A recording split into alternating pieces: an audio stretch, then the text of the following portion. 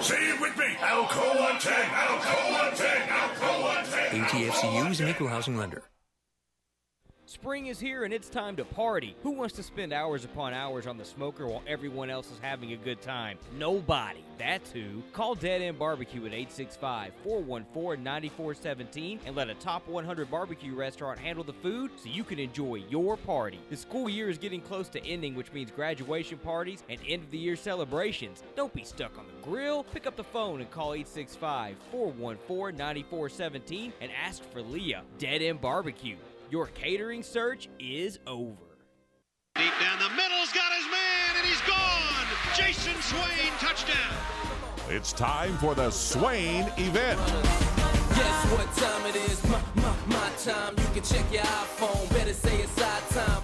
With your host, Jason Swain. My man. Real sports talk for the real sports fan. All you chumps are gonna bow when I whoop him. It's time for the Swain event, fueled by Dead End Barbecue. Give me 2 pounds and a Ric Flair.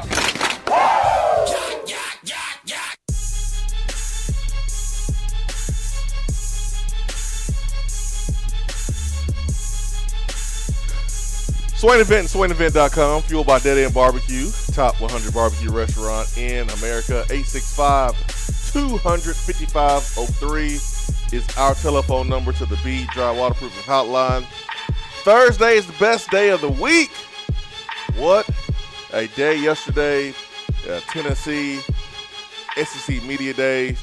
Jeremy Pruitt making his first appearance along with Kyle Phillips, Marquez Callaway, and Eli Wolf. Ben McKee, Charlie Burrs joins us here on the Swain Event. I'm Jason Swain. I really appreciate everyone taking time out this morning to join us. Ben, Charlie, good morning, individuals. Good morning, team. What's up? How goes it? Man, I thought that media days sometimes can be boring. You're talking about something that the media has put together, the preseason rankings and predictions, and for Tennessee, wasn't much to talk about for first-year coach Jeremy Pruitt coming off Tennessee coming off a 4-8 season, 0-8 in SEC, and Pruitt coming in first-year head coach.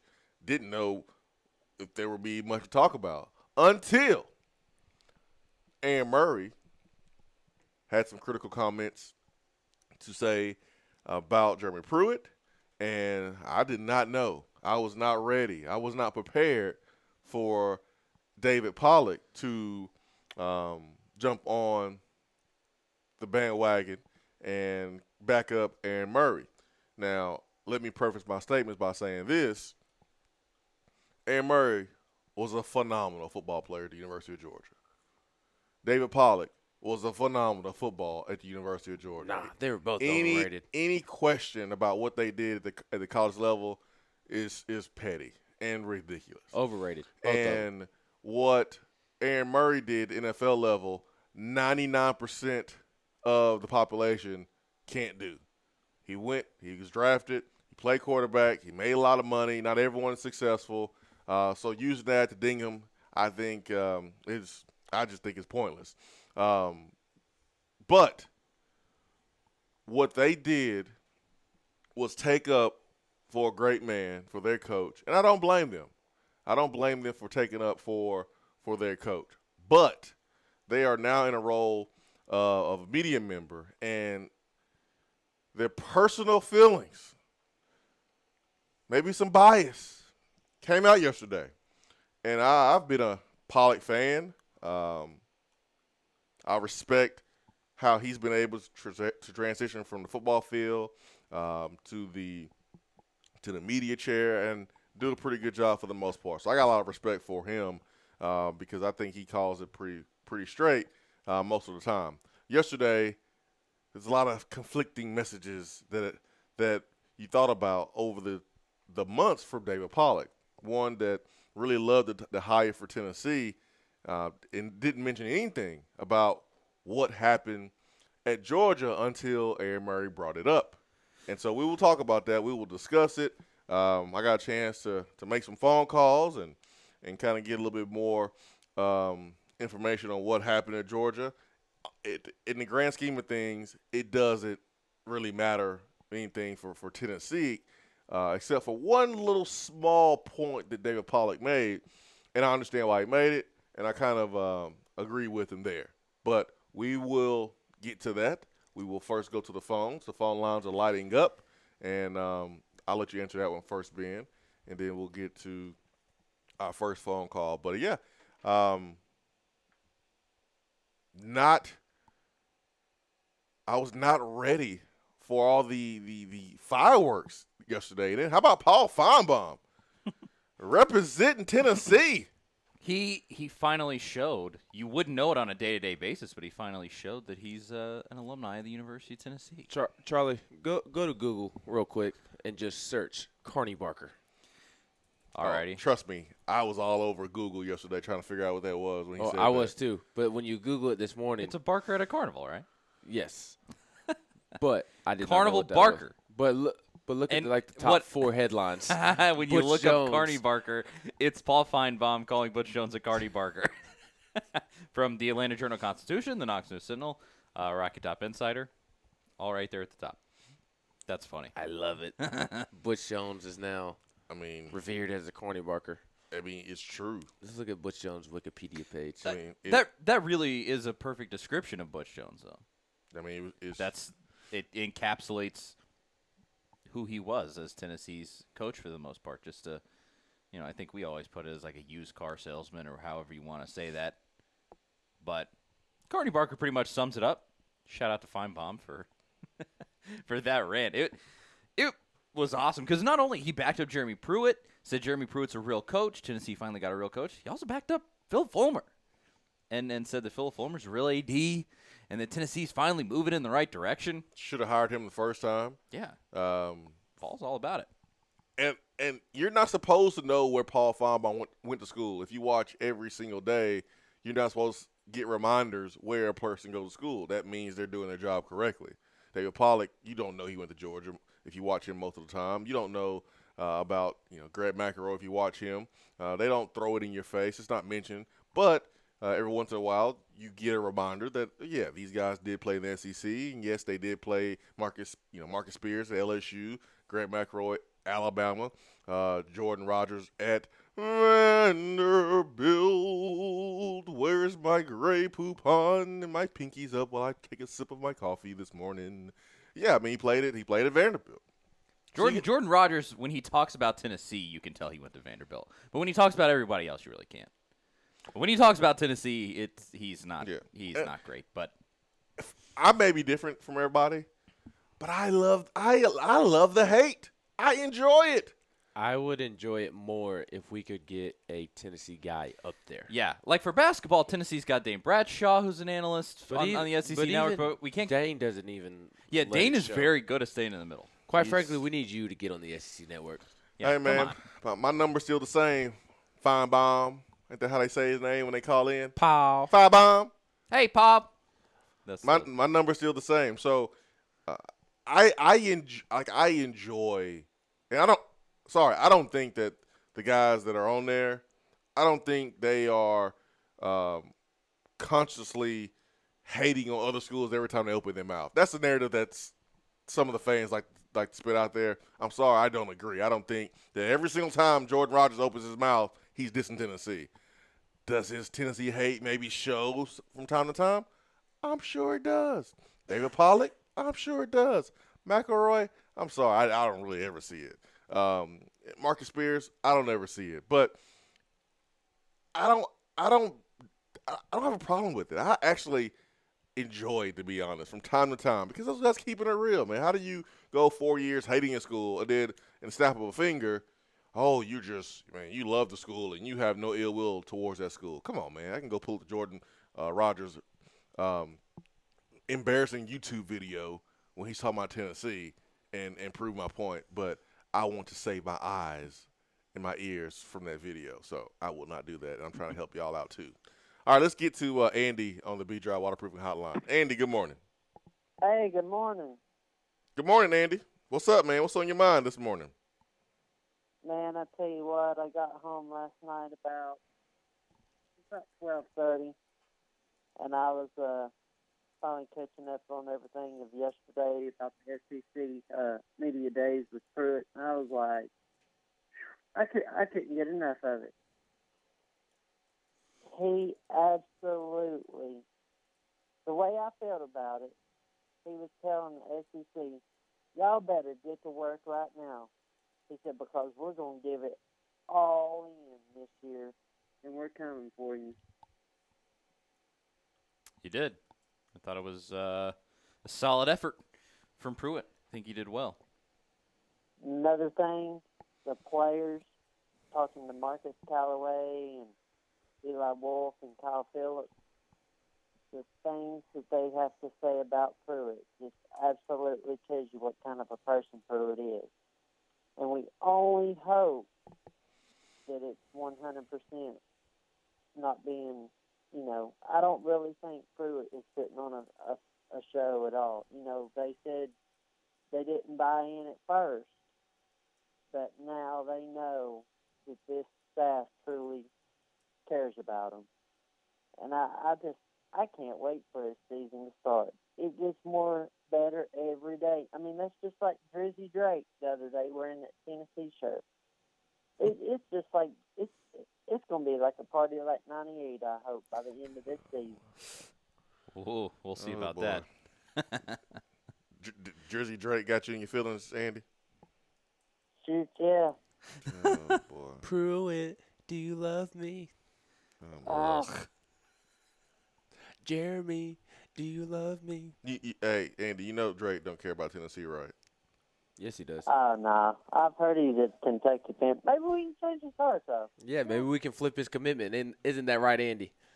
That's right. You got to be positive. Y'all work on that. Y'all write up a Sabinochio love letter and send it to Drake. See if it works out. After I get done recruiting Jaden Hill. No, you're banned from talking to Jaden Hill. I did see one of the dudes at KSR, Kentucky Sports Radio. He wrote about how they're done with Drake. This is the last straw. So, we can't take this with Drake anymore. Drake to Kentucky is Kenny Chesney to Tennessee now? Maybe. They should be done with him after he got bodied by Pusha T. But anyways, I don't want to start talking about Drake today. 865-200-5503, B-Dry Waterproofing Hotline. We will take our first break of the day, and we'll comb through this David Pollock situation yesterday. I thought the dialogue was phenomenal. The back and forth between Pollock, between Greg McElroy and Paul Feinbaum, I thought it was awesome. It was a major missed opportunity to me, though, that they didn't have Pollock and Pruitt on the same panel at any point. I thought that's not true. I thought when I didn't. I saw a photo from Pollock who was answering to a Tennessee fan where he was on the same set as Jeremy Pruitt later on in the day. I didn't see. I mean, I saw that he did Marcus Spears, Jordan Rogers, and Pollock and Jeremy Pruitt was on the same set later on in the day. I missed that.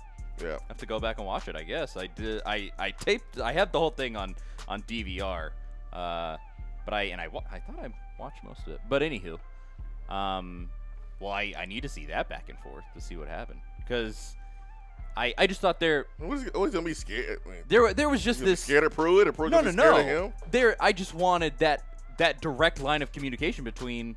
Okay, yeah. So that was actually on ESPN. That must have been much later. Yeah. Okay, so that wasn't on the SEC network. College Football Live. That's why I missed it. So, because I didn't DVR that. So. I mean, Boogie McFarland said the things he said about Butch Jones, and they was on the same set together. Well, I mean, what is Butch gonna do? He dang sure ain't gonna intimidate anybody with that 8.5, shoe he wears. I mean, what Pruitt gonna do? Stare at him and he ain't gonna do anything. No. I don't want to see fireworks. I just want to see the direct conversation rather than going around through other analysts saying, "Hey, David Pollock, Aaron Murray said this. What do you think about it? How about we let David Pollock say it directly to Jeremy Pruitt?" But apparently he did. I'll have to go back and look for that. Yeah, I mean they was on the same set together, but yeah. The comments about Pruitt at Georgia, it's not the end of the world. But I understand why Georgia folks feel a certain type of way about it, but they also need to be thanking Jeremy Pruitt, and we'll talk about that a little bit later. And it does apply to Pruitt at Tennessee. It really does, because Pruitt's personality is exactly what I think Tennessee needs right now, and he may butt heads with folks because of his personality. And I think it's actually pretty good. 865-200-5503. Stay with us.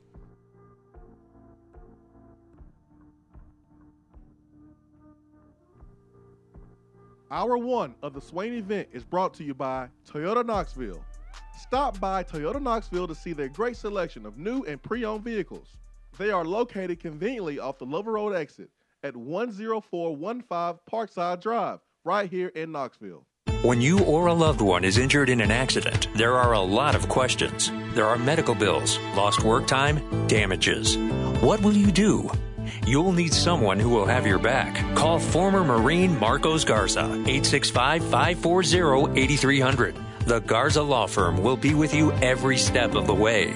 Put this number in your phone right now, because you never know when you or a friend will need it. 865-540-8300 and GarzaLaw.com. When I made the move to my own studio, I was worried about this. I was worried about that. I was worried about, hey, did I get this piece of equipment? Did I get that piece of equipment? Does that sound good? Does that not sound good? One thing I didn't have to worry about, that was office furniture, because Office Furniture Outfitters met my furniture needs. With a 50,000 square foot facility, they have East Tennessee's largest selection and are the best value for new and used office furniture. Located in Knoxville, it's easy to find everything you need for your new space, including desks, file cabinets, chairs, conference tables, and more. Office Furniture Outfitters is turnkey. They came to my place, we mapped everything out that was needed, they delivered, and get this, set everything up. To learn more about what Office Furniture Outfitters can do for you, log on to OFOKnox.com. That's OFOKnox.com. At some point in your life, you're going to need an attorney. You need a guy like Jared Castile with the law firm of Butler, Vines, and Babb. Jared Castile is East Tennessee born, and he understands what giving his all truly means. To Jared, every case is big and every client is important. He will aggressively push your case to make sure you are quickly paid every dollar that you deserve. Give Jared Castile a call, 865-244-3933, and talk with him directly. His office is located at 2701 Kingston Pike. So if you've been injured in a car wreck, let Jared Castile and Butler, Vines, and Babb fight for you. It's Christmas in July at Better Mattress. Better Mattress has teamed up with Home Depot, and with select purchases, you can get a free Weber grill or choose a free adjustable base or a free headboard footboard while supplies last. Better Mattress has brands you know like Tempur-Pedic and Sealy, plus the brand I love, the Better Mattress brand, handcrafted in East Tennessee. Go to Better Mattress and get a free adjustable base, free headboard footboard, or free Weber grill while supplies last. 6 area locations, bedrmattress.com. Top 100 barbecue restaurant Dead End Barbecue has a new slew of daily specials. Enjoy a different special meal every day, like the Chipotle chicken salad, the chicken tender sandwich, or the kitchen sink burrito filled with brisket, pulled pork, and chicken, not to mention queso, jalapenos, and more. It's called the kitchen sink for a reason. Dead End isn't stopping at your plate, though. Be sure to check out their new summer drink offerings, including the Big Orange Crush, My Clementine, or the Tequila Squirt. There is always something new at Dead End Barbecue. Located off of Sutherland Avenue, Dead End Barbecue. The summer flavor search is over. You're listening to the Swain event. And you know this, man.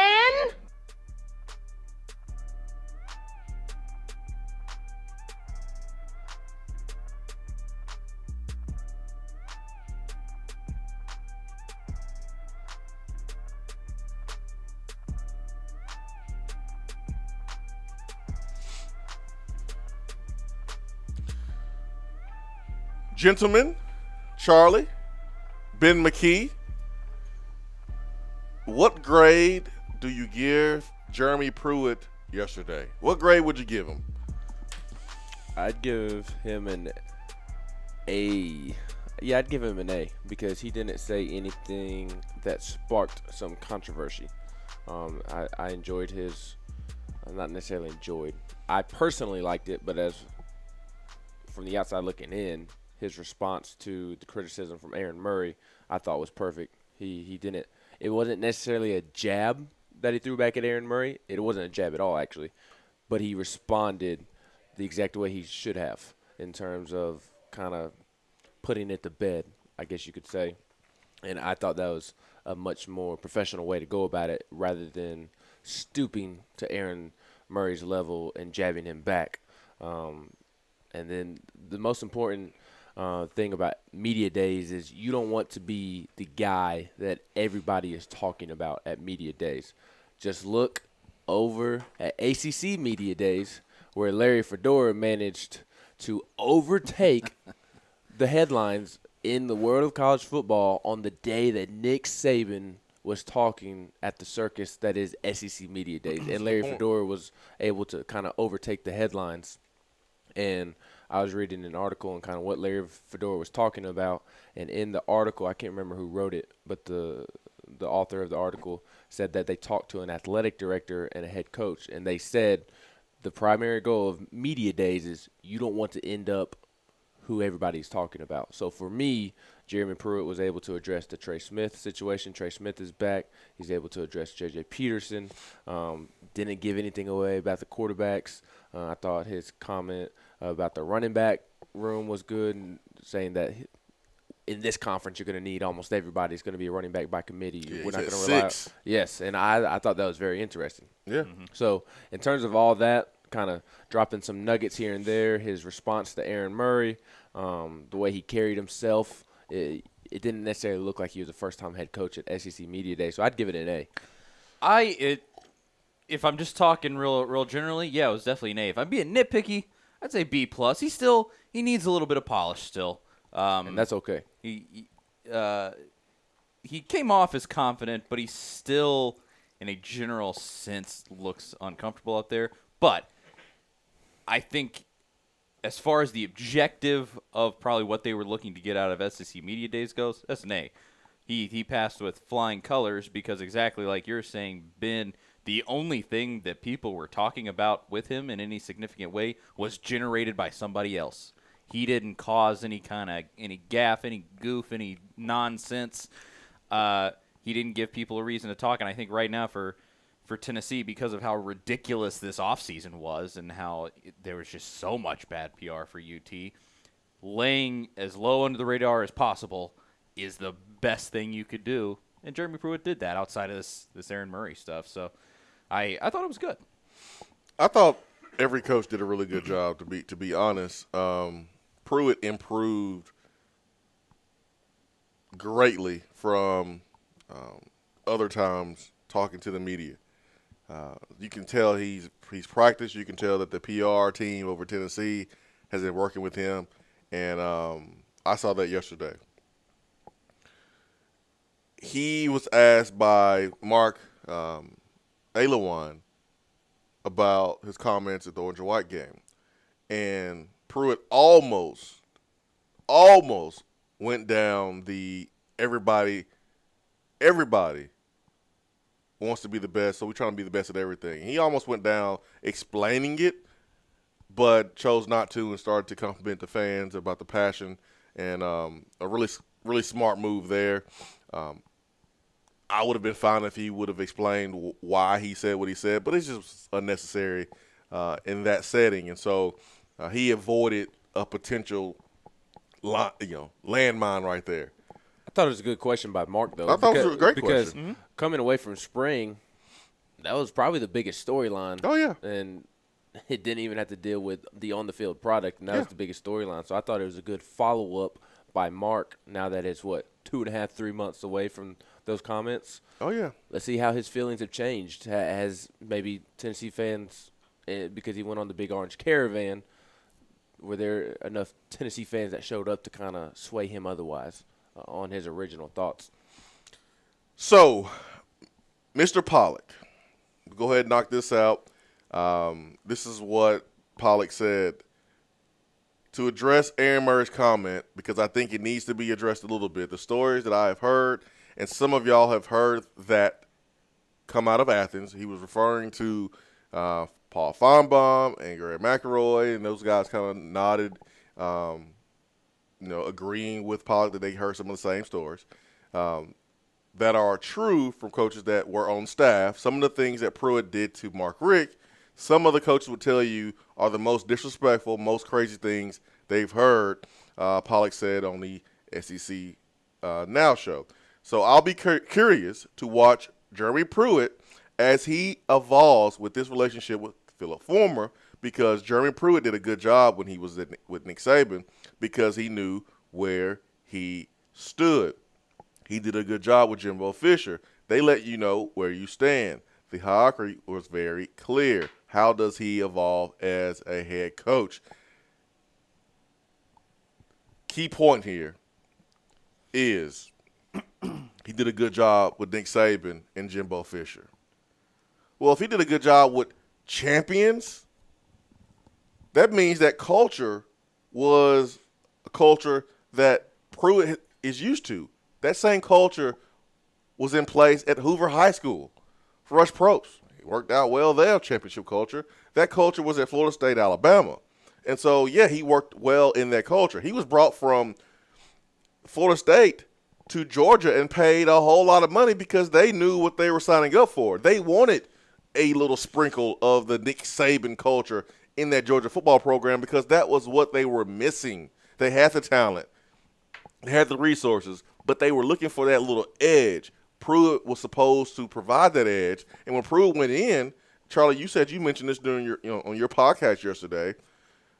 Pruitt was probably more prepared to be a head coach than a lot of guys in that room. Not saying Mark Richt, but he was acting like he was a head coach. Yeah, exactly. That's how that comes off to me. Instead of Aaron Murray's thought of like, I don't know if this behavior is becoming of a head coach. To me, that comes off as you're trying to push somebody to be better like that. That sounds like a head coach. Well, let me add some context of what I heard. He was not thrilled with some of the things that was being done on the offensive side of the football. He butted head with some offensive assistants, in the complex and outside the complex. That happened. But you look at that offense, and that was the first year of Brian Schottenheimer. They had just lost Mike Bobo. Mike Bobo had went to Colorado State. And so I didn't really hear anything going on with Mike Bobo, but you heard it with Schottenheimer. And those two guys probably won't be trading Christmas cards anytime soon. But Pruitt's defense improved. From the day he got there, their rankings improved. And if you're a defense coordinator, offensively, you're putting your team in compromising positions because you're not moving the football or you're throwing the ball way too much. And it's 3 and outs and my defense is on the field too much. Of course, I'm going to be upset. I'm going to be bothered because the offense helps the defense and defense helps the offense, vice versa. So Pruitt is not one that's going to just not say anything if something needs to be said. That's acting more like a head coach in those team settings, in those coaching meeting settings. And so what Pruitt is being accused of is he would show up Mark Richt in front of everybody else saying, hey, man, you need to fix this or you need to do this. Well, Jeremy Pruitt was really ready to be a head coach then, and he waited. He waited for this opportunity here at Tennessee. Ben, what do you have to add there? I agree with 100% with what both of y'all are saying, but isn't there a way to go about doing that without being disrespectful? Yes. Because that's the problem that I have with it. And, I mean, you heard it from David Pollock. You heard it from Aaron Murray. And if you also go on The Athletic, Seth Emerson wrote a very nice article on kind of what he had heard during the time. And he Seth laid out. knows. And Seth knows everything about Georgia, and he laid out the exact same things that Aaron Murray and David Pollock were saying. So while I agree that I think it's awesome that Jeremy Pruitt was in Athens kind of pushing Mark Richt to be better than what he was doing, there's also ways that you can go about doing it without being disrespectful. That's like if I think you're doing something that I think you could do better, I'm not going to come here and be disrespectful to you about it. I'm not going to degrade you in front of other people while I'm expressing my opinion. If I brought you in knowing that that's who you are, then I have to be prepared for moments to occur like that. And I get it, but that doesn't make it okay, in my opinion. Yeah, that's fine. But Georgia, what have y'all done since 1980? You brought Jeremy Pruitt in to win a championship. You brought him in to win a championship. What you have been doing has not been good enough. It was not good enough. So you brought him in. You did your due diligence to bring Jeremy Pruitt in. You knew what you were signing up for. You probably called Nick Saban. You probably made some phone calls about Jeremy Pruitt. You knew what you were signing up for. And if you want to win a championship, that's what happens. Coaches get into it. I've heard so many stories about coaches at Alabama and how they butt heads. I've heard stories about Kevin Steele and Kirby Smart when Kirby Smart was the defense coordinator and Kevin Steele was just the analyst. I heard stories about how they almost start to throw hands. That's what happens. This ain't pottery class. Coaches don't have to get along for a team to be good. That's not because at the end of the day, each of these coaches are kind of their own man. They're almost each a small business of sorts. They run what they run, and that's what they need to concentrate on. When you're a position coach or DC, you handle what you handle, and it doesn't really matter what these other dudes do as long as those other dudes are doing their job. And so if there's a guy on the staff that you don't get along with, that shouldn't affect the product on the field. Ultimately, shouldn't is the main word there. And sometimes it does. But you can have a staff that doesn't always get along that's still extremely successful. Case in point being Alabama. It would be one thing if Georgia, had gotten over the hump. A lot of guys that were coaching on that staff, they had some success winning 9 games, winning the 10th game in the bowl game. But that was not good enough. That's not what Pruitt was used to. And so he's not a guy that's going to go behind the back of another player, another coach, and go, hey, Mark Richt, we need to do something about Brian Schottenheimer's offense. Hey, no, man, I'm going to say it right here in front of everybody so you know where I stand. That's been Pruitt. That's the most consistent thing that I've heard about Pruitt. He's going to tell you what he thinks. What coach have we heard tell recruits on their unofficial visit what they need to work on if they wanted to offer? You got to get it better. I haven't heard of that before. Usually you have coaches sucking up the recruits and telling them how great they are, even if they really don't think they're that great. Pruitt's like, man, you got to get faster. You got to get tougher. You got to become more coachable. You are a diva. You are a prima donna. These are things that I know have been said. Yeah. And that's him. There's no Pruitt, on Monday and Pruitt on a Tuesday. It's been the same dude from everything that I've heard. I've talked to a lot of people since he's been hired. That's him. You had to have known that's what you were signing up for. You really did. But I understand Aaron Murray defending his coach. But what Aaron Murray does not understand is, bro, your coach is really good, but he's not championship level. Yeah. He wasn't great. And Pruitt was brought in to push that program over the top. And you know what, Georgia fans? While you over here huffing and puffing and trying to get mad, you better be thanking Pruitt because y'all fired Mark Richt. Y'all fired Mark Richt, and then y'all brought in someone from the Saban tree that operates very similar to Jeremy Pruitt. And guess what you did? Y'all must beat Alabama. Look where you are right now. You're operating on all cylinders like you should be doing, like you should have been doing for the last 10 years because you have all the talent and all the resources. So while you're over here huffing and puffing, getting in your feelings, you need to be thanking Jeremy Pruitt because he woke people up around there. You might have hurt some feelings and you might have gotten to it, but he was absolutely right. And that's what Pollack is concerned about, what he's going to do here. And that is fair, but he's the head coach. He's the head coach. He's already doing it. That medical staff shakeup, woo, that turned some heads. Mm-hmm. I'm telling you, everybody's not happy about that, but that needed to happen. I'm telling you, I'm not going to throw people under the bus. That needed to happen. There needed to be a shakeup with the medical staff. It is known in the SEC that Tennessee has had problems in that area. It's known. That needed to happen. So he shook that up.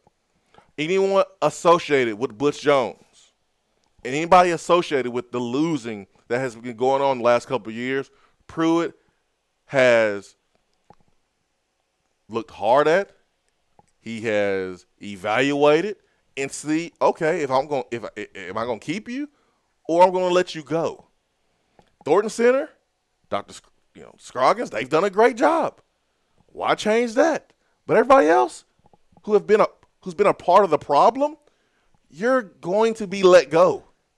That's what Tennessee needs, because the problem of how we got into this mess, the reason why we got into this mess is a whole bunch of people, when the cracks were showing, we put makeup on it. It's okay. No, it's okay. No, man, we won in 98. It's all right. No, we win in 8 games. It's okay. No, we win 9 games. It's okay. When you're seeing apparent problems in your face, a bunch of people around here that's been here a long time ignored signs until it was too late. And now Pruitt's come in with a fresh set of eyes going, oh, no, we didn't do this at Florida State.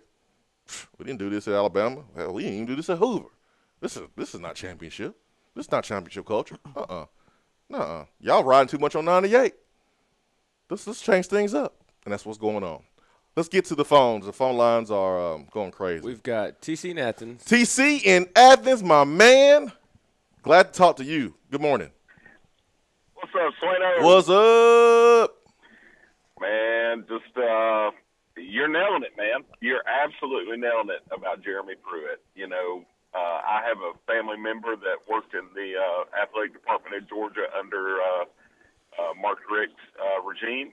I know boosters. I'm talking top boosters, guys. Play golf with and stuff. Everything you said this morning is absolutely spot on. Thank you, sir. He came in and basically shook it up, told Rick, told all those guys, this is not a championship-level program. We're at a disadvantage without the indoor facility. UGA would not have that indoor facility without Jeremy Pruitt coming in there and shaking it up. It'd be status quo, same old right now. He came in, and they didn't like what he had to say. And Schottenheimer definitely didn't like what he had to say. One of the top boosters over at UGA, I was talking to him about it one day, and he said, bottom line is on when they would practice and that kind of thing, Schottenheimer wanted him to call the dogs off, not disguise things, not run defense. Wanted him, to lay back and all that. And Pruitt said, heck no, we're coming after you. This is what you're going to see every week. So stop us. And he and Schottenheimer went at it. Oh, yeah. Because Schottenheimer was soft. He was. Yep. I've heard the stories. They almost threw some hands now. Absolutely. And, now one of the, there's been other people out there said that he and Rick got into a physical altercation and all that. I've talked to several people about this. Not a single one. Well, there's been rumors of that. I've heard it many times. Not a single person has confirmed to me that happened. It was, confirmed he did show up at Rick's house after the Alabama game and had words and all that. But one of the top boosters said to me that it was vastly greatly over exaggerated as to what became of that, as far as that altercation. Yeah, that's why I said they got into it in the complex and out of the complex without being too specific there. Yes, that is what I also heard, that there were some words exchanged at a residence. Yes. Yep, absolutely, TC. Bottom line is this guy wants to win. He hates losing. Yeah. Thank God we finally got a coach that hates to lose. Yes. I'm sick of champion of life crap. I'm ready to be an actual champion, where you put an actual trophy in the trophy case. Yes. That's what this guy wants to do. I'm with you, TC. I appreciate the phone call, and TC is as plugged in as any Tennessee fan about what's going on in Georgia as anyone. Lives in Athens. Pray for him, but he lives in Athens, and he knows. He knows what's going on down there. Let's keep it moving. We got Spencer from Memphis and then Charles. Spencer, good morning. Good morning, guys. Good morning. Man, I'll tell you what. I felt so good after media days yesterday, and I tell myself this every 4 years when we get a new coach. I'm not going to get suckered into a press conference. I'm not going to be impressed. But every time, like, you know what? Thank God it finally sounds like we have, like, a legitimate, real coach with an edge. Because and that's the other thing, too, is, I was amazed that he was able to. It seemed like he won Paul Farnbaum and made Paul Farnbaum a UT fan again. I don't know. I mean, maybe we'll see how that turns out. But Ryan McGee, who never really comments too much on Tennessee athletics, he said, "No, you guys got to coach this all in." He's a ball coach, and I realize that people, they say stuff like that because they're kind of put up to it, and what else are you gonna say? But at the same time, I'm all about this winning championship mentality. And the fact of the matter is, David Pollock can cry with his girlfriend, Erin Murray, and everybody else and all the other losers as much as they want to. But the fact of the matter is, if he was just that bad of a person, why did Kevin Shearer and Tracy Rocker come to Tennessee? If he's just that bad of a person, why does Will Friend, who I know he's best friends with Will Friend, why does he leave Mike Bobo as offensive coordinator to be an offensive line coach? Mm-hmm. Why does Chris Winkie leave Alabama when he probably stood a good chance to get some sort of on-the-field coaching responsibility there this year? All that to say, I don't care what David Pollock thinks. I don't care what the crybabies think. This is Tennessee. And just because they couldn't handle an edge, because it upset Mark Richt, guess what? Mark went down to Miami, and you know what? He's got an edge now, and he started winning. Sure did. And so, the fact of the matter is Tennesseans and the Tennessee fan base has an edge. Jeremy Pruitt kind of matches that. He seems like a nice enough guy, a hard-working guy, but he's got an edge to him. And that speaks volumes because it kind of lines up with the Tennessee fan base. Philip Fulmer was far more polished than Jeremy Pruitt, but Phil had a little bit of an edge to him too, if he needed to. And I'm thinking this is just great. I'm telling you, my confidence level for this year, I don't know if it'll translate to wins, but I just know that when we hit somebody, we're going to hit them, and we're going to at least try. And if not, they're going to pay for it. I'm at least looking forward to that this year. Great phone call. I agree with you there, Spencer. Thank you for that. The coaches that really stand out of, hey man, why are you following Pruitt to Tennessee? You're in a really good spot. Chris Rump didn't have to follow. He could have been paid in the shade at any school in the SEC. Tracy Rocker, same. You look at Tyson Helton, who was coaching with his brother at USC, who knows that it's either make or break. You're either going to be blamed for everything that goes wrong, being an offense coordinator for a defensive head coach, or you have a chance to propel yourself into the next phase of your career. Tyson Helton, not a lot of ties in the SEC, said, yeah, come on, let's do it. It's not like he's stepping into a situation where he has Jake Fromm as a quarterback. There's a lot of question marks about the quarterback. So these guys that have joined Jeremy Pruitt, because Chris Winkie, I'm pretty sure, if he wanted to, could be at Florida State.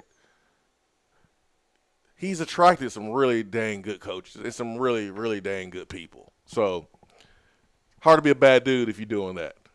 Did he probably have a bad moment? Sure. But we all have bad moments. And, again, he was just trying to, fix that complacent culture in Athens, Georgia. Let's get to Charles. Charles, good morning. Good morning, man. Charles, good morning, man. How you doing? I'm doing good, Swain. Good. Well, the previous two callers kind of stole my thunder, man, so I don't really have anything to say now. But, Swain, you remember during spring practice, the pressures that he would have after spring practice and just the disgust on his face after what he had seen during the practices. Yes. And how I used to call, how I would call in and laugh with you on the phone. Absolutely. About just the disgust that he had and what he saw, what he couldn't believe he was seeing. Yep. So that's what we're dealing with. And that's good. That's the kind of coach that Tennessee has now. And so for the things that you have heard that went on at Georgia, I mean, are you surprised? No. He was probably just disgusted at the way those guys were calling those 5-star recruits as he was during the spring practice here a few months ago. So, yeah. Anyway, guys, you have a great show, and I'm going to hang up and listen. Let me tell you this. He's already rubbed people wrong here, and it's great. He needs to. We went 0-8 in the SEC last year. 4-8. We've been an embarrassment. We're not relevant. Our fans are holding on because we're prideful, because we don't want to admit that we're not the same school as we were 10 years ago. Our fans, help our fans out here. We're losing battles with other fan bases arguing. Our fans are holding on. But the truth is we're not relevant right now. But we think we are. We think everything is okay. It's okay. It'll be all right. We just need a little tweak. No. Need more than that. I'm telling you. So you don't have to say, well, Swain is biased. No, I played here. I love this university. But I see everything. I've seen everything for the last 10 or 15 years take place.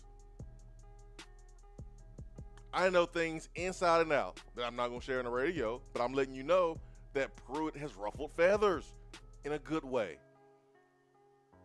In a good way. It's things that need to be done. There are things that when Dave Hart was hired as AD, that I sent the message through someone else to someone else, to Dave Hart, to get to him to let him know this is an area you need to look at. Nothing ever happened. Pruitt comes in, boom, things are happening. 865-200-5503. We have Attaboy coming up next. Stay with us.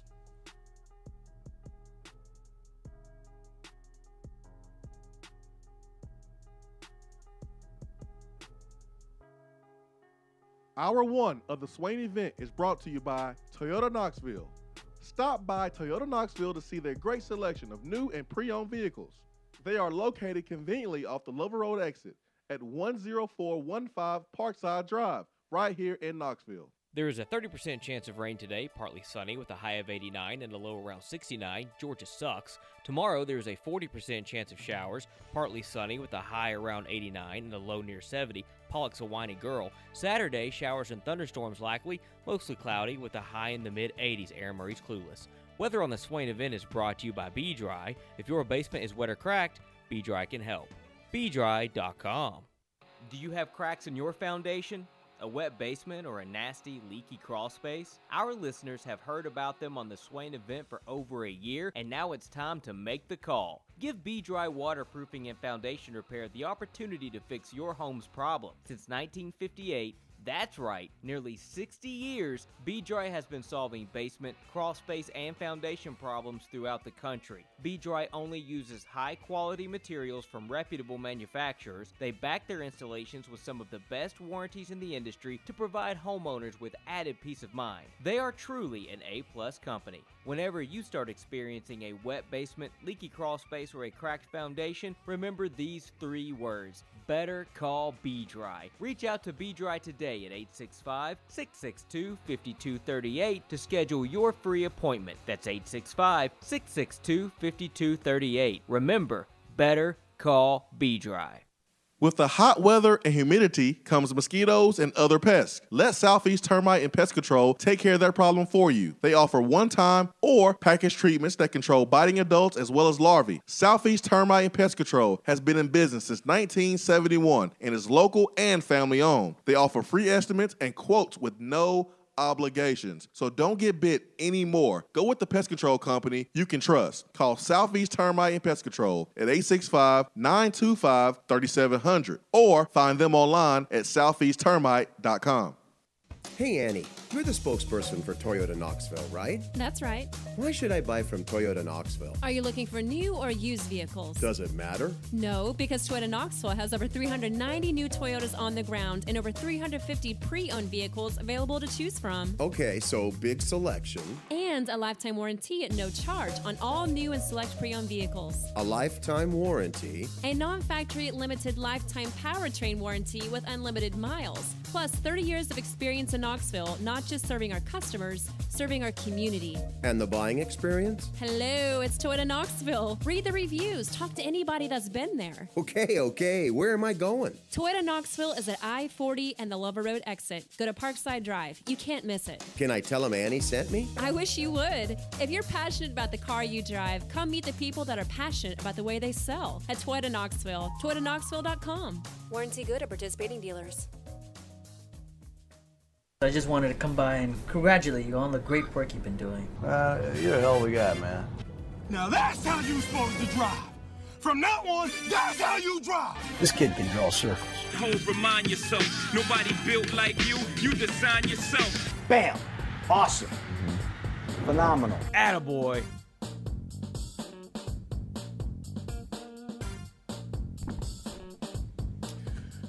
I got 3 attaboys today. My first attaboy goes to Paul Feinbaum for representing yesterday, being a Tennessee alum and representing, standing up for Tennessee. You know, I had this VFL card. It's probably the only thing Butch Jones did good here in Tennessee was get these things made for the VFLs. They're pretty cool. I want to give this to Paul Feinbaum. Let him wear this on the Paul Feinbaum show because he showed out yesterday putting on for Tennessee. So my first attaboy goes to Paul Feinbaum. My second attaboy goes to Jim Kelly. He continues to fight. He continues to be an example of what strength, courage, faith stands for. He's fighting for his life each and every day. He beat cancer twice, and yesterday he was recognized at the ESPYs, Courage Award. Courage Award, and spoke about not giving up, about having tough days. Family man, winner on the football field, and he's winning in life right now because he's being an example to others to not give up. And you can think your situation is tough, you can think your situation is hard, you can, woe is me, and my God, my life, and this and that. But imagine being Jim Kelly, being the leader, the example of strength for so long, and you're now in this vulnerable position, and your wife and your kids seeing you in this position, and you're still trying to show strength, and you're still trying to smile, and because you don't want to scare them, you don't want to freak them out. And so Jim Kelly, just continue to be you, be great, be an example for all of us to never ever give up, no matter what life gives us. Just keep fighting each and every day. And then my last attaboy is actually an attagirl. And today is my wife's birthday, July 19th. And so, happy birthday. Okay, baby, you right, even on your birthday. So, happy birthday to my wife. July 19th is her birthday.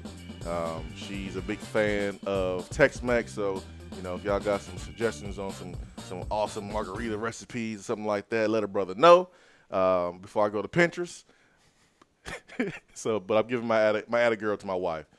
Today's her birthday, and I'm not going to reveal her age. Just know that she's older than me. She's about to come storming through this door if you don't watch it. And that just lets you know that your boy got game, because Isn't she barely older than you though? 2 years. 2 years older. 2 years old. She's just riding the cradle.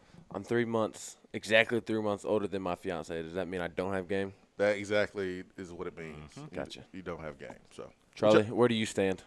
I am a year and a month older than my wife.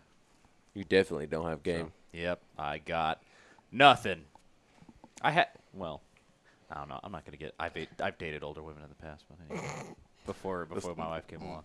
That's not a good idea, Charlie. what do y'all have for Attaboy? Let's not do that. I had a Attaboy. It's what we've already been talking about, but specifically Jeremy Pruitt's response to the whole Aaron Murray thing. I thought was just good. Whether it was, and I would almost guarantee that it was pre-planned, but even if it was pre-planned, I just thought that it was smart, it was concise, it was to the point, it got the point across that he needed to get across without creating any kind of extra drama.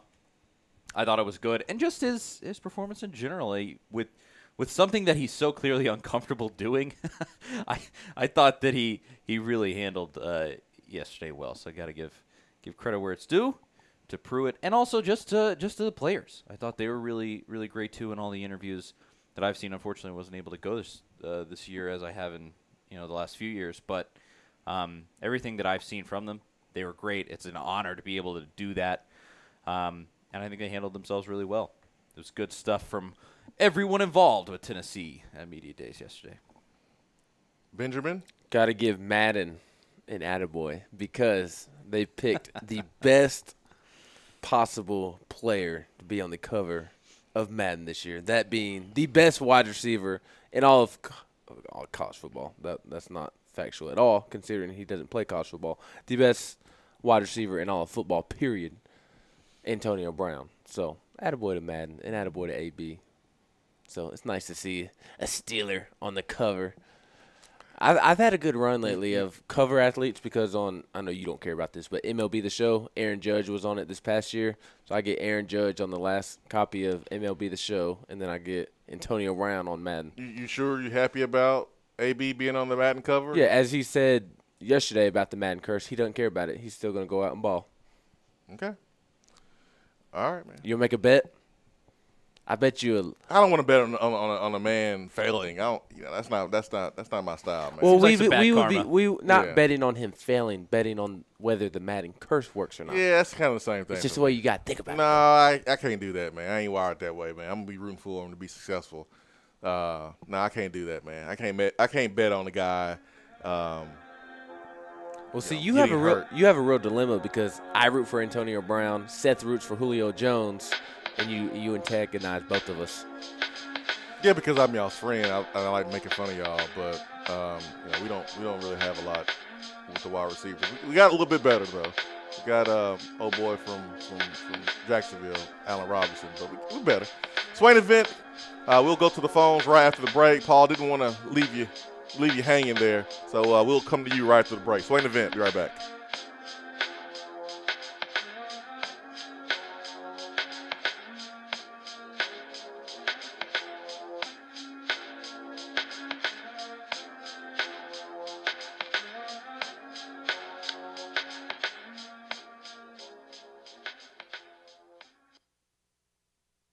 Hour one of the Swain event is brought to you by Toyota Knoxville. Stop by Toyota Knoxville to see their great selection of new and pre-owned vehicles.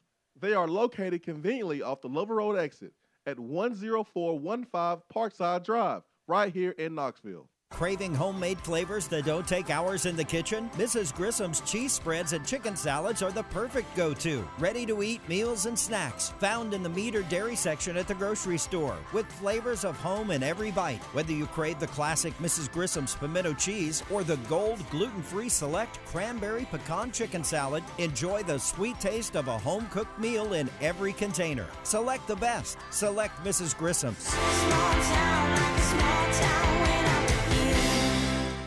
Hey, it's Jason Swain. There's a lot of people talking about testosterone, but do your homework and go to a medical provider that you trust and that specializes in testosterone. I got my levels tested at the Low T Center. Their physicians exclusively diagnose and treat men with low T. At the Low T Center, it's quick and easy. Treatment is even covered by most health insurance. Call 865-392-1388 or go to lowtcenter.com. JC's Tree and Landscaping Service specializes in quality tree work done at an affordable price. Trimming and removing trees are their specialty. They also offer other services like land clearing, stump grinding, crane services, and all of your basic landscaping needs for both commercial and residential. JC's will give you a free estimate and beat any written quote by a competitor to guarantee that you get the lowest price around. Don't risk your land with a fly-by-night service. JC's Tree and Landscaping is licensed and insured. Give them a call at 865-599-3799.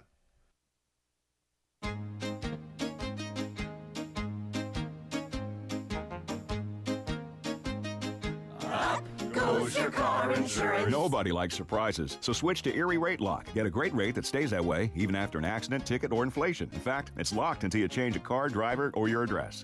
Your Erie agent in Knoxville is InsureFit RM. Get a quote at 865-684-4900. That's 865-684-4900. Erie Rate Lock does not guarantee continued insurance coverage and is not available in all states. We have all made the mistake of dropping or breaking our smartphones. See? But did you know that you can have it repaired for a fraction of the cost that it takes to replace it? Well, you can, because iDrop is the area's leading mobile repair store, home of the 1 hour or less phone repair, 1 year parts warranty, and #1 customer service. Broken screens, cracked cameras, charging ports, batteries, you break it, we'll fix it. If you didn't break your phone, protect it with one of our leading accessories such as LifeProof, OtterBox, UAG, Incipico, Caseology, and Spec. Visit our West Hills location at 7115 Kingston Pike between Office Depot and Hardee's, or call 865-888-9740 and speak with our trained technicians to see how we can get your phone working today. Looking for a different way to enjoy the Swain event? Then check out Swain Event TV, driven by Toyota Knoxville and ToyotaKnoxville.com. Follow the show on Periscope and Facebook Live. Don't just hear the show, see the show. That's Swain Event TV.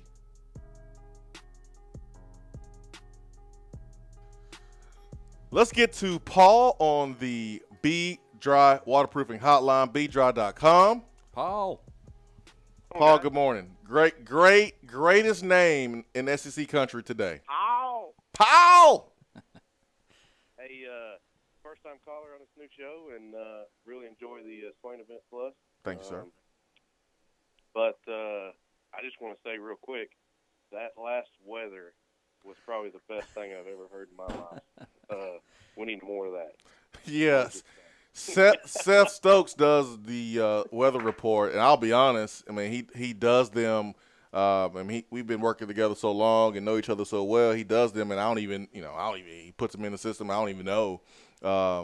He didn't even tell me that he dropped some Georgia hate in yesterday. I did see him going into the system yesterday and doing some things with our automation program. But I had to ask him during the break to send me the weather report so I can listen to it on my phone. So he sent it to me, and it was great. As always, Stokes does a great job. Aaron Murray is whiny. No, he said Murray is clueless, and then David Pollock was whiny, and Georgia sucks. Yeah. It was great, man. Really funny.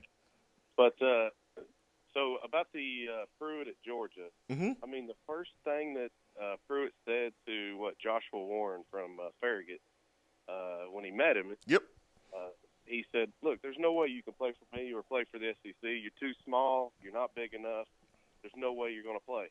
I mean, he's your buddy that tells you, "Oh, you gained too much weight. Your head's too big." He tells you like what you need to hear. And so anybody that says that they don't want that around here, they're crazy, because we need something like that. Now, Pruitt is exactly what we need. I met Pruitt for 20 seconds in person, and it was Orange and White weekend. It was that Friday at the VFL function, and I went upstairs to meet some of the coaches, and they changed the rule where recruits can be around alumni. So I was up there, and Pruitt walked up, and I introduced myself, and you know what he said? "Yeah, I know who you are," and that was it. And I was like, okay, cool, man. All right, man. Hey, cool. I mean, I like that. I like it, man. It doesn't bother me. I didn't want him to go, "Hey, man, it's Jason Swain. What's going on, man?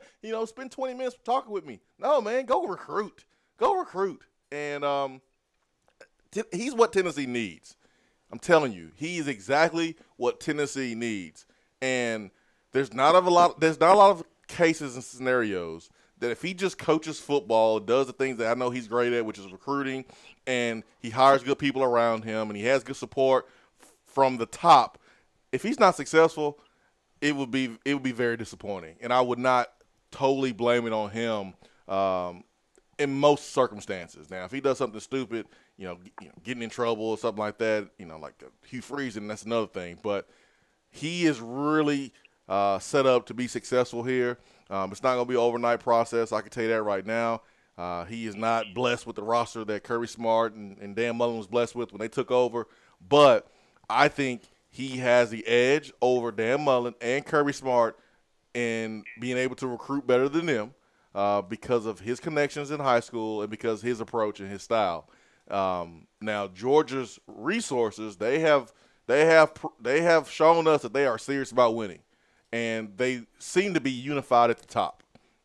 That's the difference. Can you be unified at the top? That's something that Tennessee needs to work on too. But we got ourselves, I think, the right coach at the right time. Now everybody else has to fall in place. Oh yeah, I'm real good buddies with, and I'm sure you know, Link Hudson at VFL Film. Okay, and, yeah. And for somebody like him to tell me that, man, we've got the right guy in there, and I mean, he sees it way better than what I do. I mean, he's in there every day. So he's been there a long time, hasn't he? He's seen a lot. Yep. So if he puts his stamp on him, he says nobody's going to outwork these guys. I'll promise you that. And that's good to hear. Absolutely. So, hey, glad you guys took my call, and hope you all have a good day. Thank you, Paul. Thank you for holding. Really appreciate that. Paul!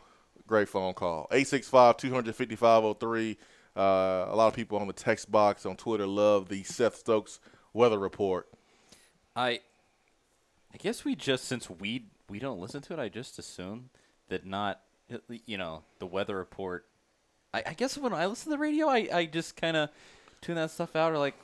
We don't listen to it every single day. Yeah. During the break time, you're putting together things that you're going to leave with the next segment. You may take a bathroom break. Yeah. We may be discussing, kind of what happened. We literally had like 15 people mention it. So like that's very encouraging. Yeah. Sometimes we'll hear it. But yeah. Today we didn't hear it.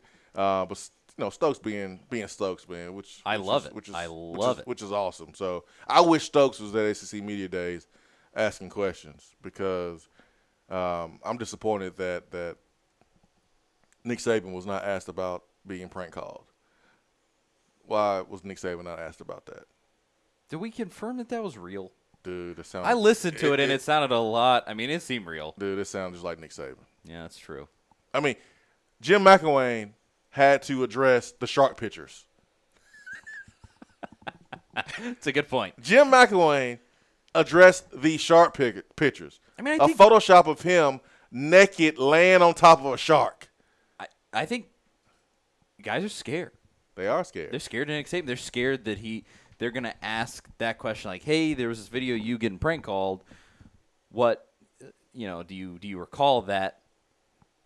And, I mean, he would absolutely tear that guy apart, and you would have to accept that if you were going to ask that question. You have to. I don't think he would. Right. I don't think he would tear whoever asked apart. You have to package it right. You do. I think. I'm also not. I think he would go down the road of like, why is this appropriate to ask right now, and I'm not going to answer that question. Yeah, I don't think he'd be a butthole about it though. Oh, but he's Nick Saban though. About football things. Normally, when you ask him about things that aren't related to football, he's more than happy to answer those questions. Maybe, but he annoyed me yesterday for sure because he essentially blamed. He came out and immediately in his opening statement blamed the media for drumming up the drama about the quarterback battle when ultimately, I mean, you played both quarterbacks in a national championship game on the biggest stage in college football. This is your own fault. And he treats it like it's such a bad thing that he has two great quarterbacks. And he puts on this show of like, you better not ask me any questions about it or else I'm gonna, Well, and that whole grandstanding just, stop. You got to look at it from Nick Saban's point of view. If you were him, you would not want any questions about the quarterback stuff. You don't want any more attention paid to the quarterbacks because you want to You want to have both guys on the roster as long as you can. But I don't think it's going to happen. And the more the media talks about it, the more it makes it hard for you. So I get why Nick Saban is not a big fan of talking about the quarterback battle. He understands that's part of it. But he, like Pruitt showed yesterday, Nick Saban is becoming like the master of using the media to push his narrative. Jeremy Pruitt, I don't know if you noticed this, but he dropped some nuggets there, some messages to some recruits when he mentioned Charlotte being important in recruiting. And he mentioned Grayson High School. There's ballers there at Grayson High School, okay? When he mentioned other places. Huntington, West Virginia, Charlotte, North Carolina, Fort Lauderdale. He was being very strategic, very smart. All of Tennessee's top targets right now are from those cities. Yeah, so you got to use the media. That's what the media is for. You can't let the media use you. You have to use the media. And what's sad is our previous coach didn't understand how to use the media. All he did was just blame the media. Blame. Use them. Use the media to push your narrative. Use them. And that's why I love that our players have a chance to talk to the media as much as possible, because they can use the media to make the next step in their lives. I mean, look at Damon Harris yesterday for Alabama. I mean, he was great. He was excellent. Yeah. He was great. Well, I mean, what a great job Damian Harris did running back for Alabama. I could see him one day, being a David Pollard. Hopefully he takes his position. The funniest quote from Damian Harris yesterday, and the reason why I truly give him that great designation, he said, this was, quote, Alabama tailback Damian Harris on new team analyst Butch Jones. Quote, I don't even know what an analyst does, but I'm sure he will do it at the highest possible level. Oh, my gosh. Great stuff. It's trash day at my house, so I need a good analyst over here to take out my trash. All right, 865-200-5503. Let's get to the phones. We've got Nathan, then we've got Steve in Georgia, then we've got Turkey Man. All right, Nathan. Good morning. What's up, fellas? What's up? All right, man. Hey, just a little to unpack yesterday from the SEC Media Days, seeing Pruitt speak. Well, first of all, I ran into a guy here locally in Chattanooga. Goes to the gym, same gym I do, and he's kind of a sports guy around here. And he was at a local high school baseball game in the spring last year, and Coach Rocker's kid was pitching against a kid down here. They both were potentially selected to go first round. Didn't happen, but anyways, he got to kind of sit down with him and was in the stands, talk to him, picking his brain a little bit. And basically, the two things that came out of the conversation was, one, they didn't have any players. They didn't have the Ross. They didn't have their guys. And number two, there was no fight in this team. But it was just a little bit interesting coming from me because I don't get to talk to people that are really. I mean, and I believe this guy. I mean, I've known him for years. I don't think he has any reason to be dishonest with me. So I guess those are two things that were known, but to hear it come directly from somebody that's on that staff, that they recognize that, I think it's a pretty sad state. Hopefully we can get that turned around. Number two,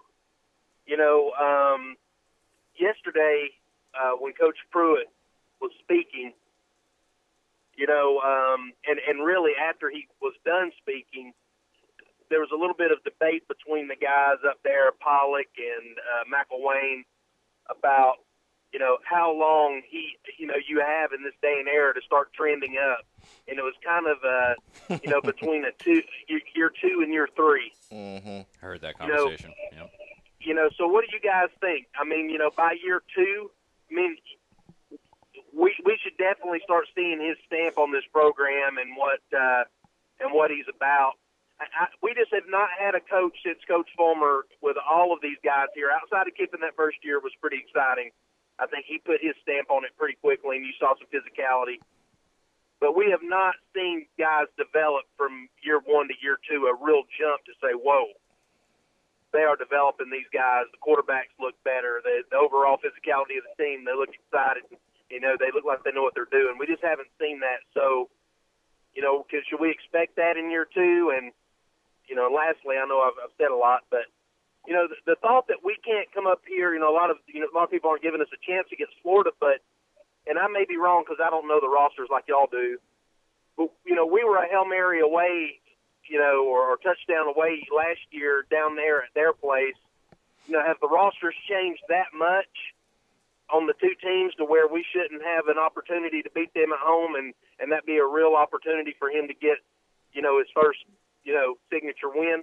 But anyways, y'all talk a little bit about all those things and have a great day. Hey, thank you. Great phone call. Really appreciate that. I look at Butch Jones' second year, and Butch Jones inherited a worse mess than Jeremy Pruitt there in 2013. But Jeremy Pruitt, this roster is better. I look at the 2014 season under Butch Jones, and we got outcoached against Florida, lost 10-9, and you were a play or so from beating Georgia. That's 2 extra wins. You had a chance to win 9 games right there in that season. It's in Butch Jones' second season. And then the third season should have been SEC champions because you were a year early. You had Oklahoma beat. I don't even want to go. You had a chance to do something special in 2015. And then 16 happened. So that was year 2 to see some significant progress under Butch Jones. And I look at Pruitt. I don't think Dale Pollard was unfair in saying that we should see his stamp. I'm looking forward to seeing Pruitt's stamp in year 1. I want to see his stamp. We're going to see his stamp. If you're going to play, you're going to have the right mentality. Marquez Callaway said it when he spoke to the media, is that they did some toughness drills very early. This team is going to be tough. If you're not tough, you're not going to play. And Pruitt made that very clear after the orange and white game, and he was disgusted and mentioned, we got about 20-something guys coming in. We ready for these guys to come in, because if these guys don't understand the standard of what we're trying to lay down here at Tennessee, then they won't play. So I think we're going to see Pruitt stamp this year, but we also understand he has to have his players. That's very, very important to do that. But, yeah, I think we'll see the difference this year. Next year, I want to see, and I had this conversation with someone yesterday, late last night, I want to see Tennessee compete for an SEC championship in the East next year. What do I mean by that? I do not want to see 41-0. I don't want to see you out the game by 2 or 3 possessions. Games in the SEC come down to 4 or 5 or 6 plays the entire game. If we lose those games, it needs to be because of those few plays. We don't need to be out of the game from the opening snap. I want to see that in the second year. It may not translate to an East title, but I want us right there punching Florida in the mouth, punching Georgia in the mouth, punching South Carolina in the mouth, knocking on the door. And then year 3, absolutely, I expect us to win the East because of these players that these guys are bringing in. They're evaluating, that they're coaching up and developing. I expect us to win the East in year 3. I do. And I expect us to fight like hell in year 2 to push all the opponents right there in the East. That's what I'm expecting, because I expect that from good coaches, and I expect that from a program that is pulling in the right direction, that's providing resources that Pruitt needs to be successful. I expect that from our program. I'm tired of waiting. I'm tired of saying next year. I'm tired of saying 3 years from now. I'm tired of it, just like y'all are. Let's go back to the phones. We've got Steve in Georgia, and then Turkey Man, and then Rev. Steve in Georgia, my man. Steve, good morning. Hey, good morning, Swain. Listen, being down here in the middle of Georgia, let me tell you about the most miserable and fickle fan base that ever walked the planet. I live with these jokers.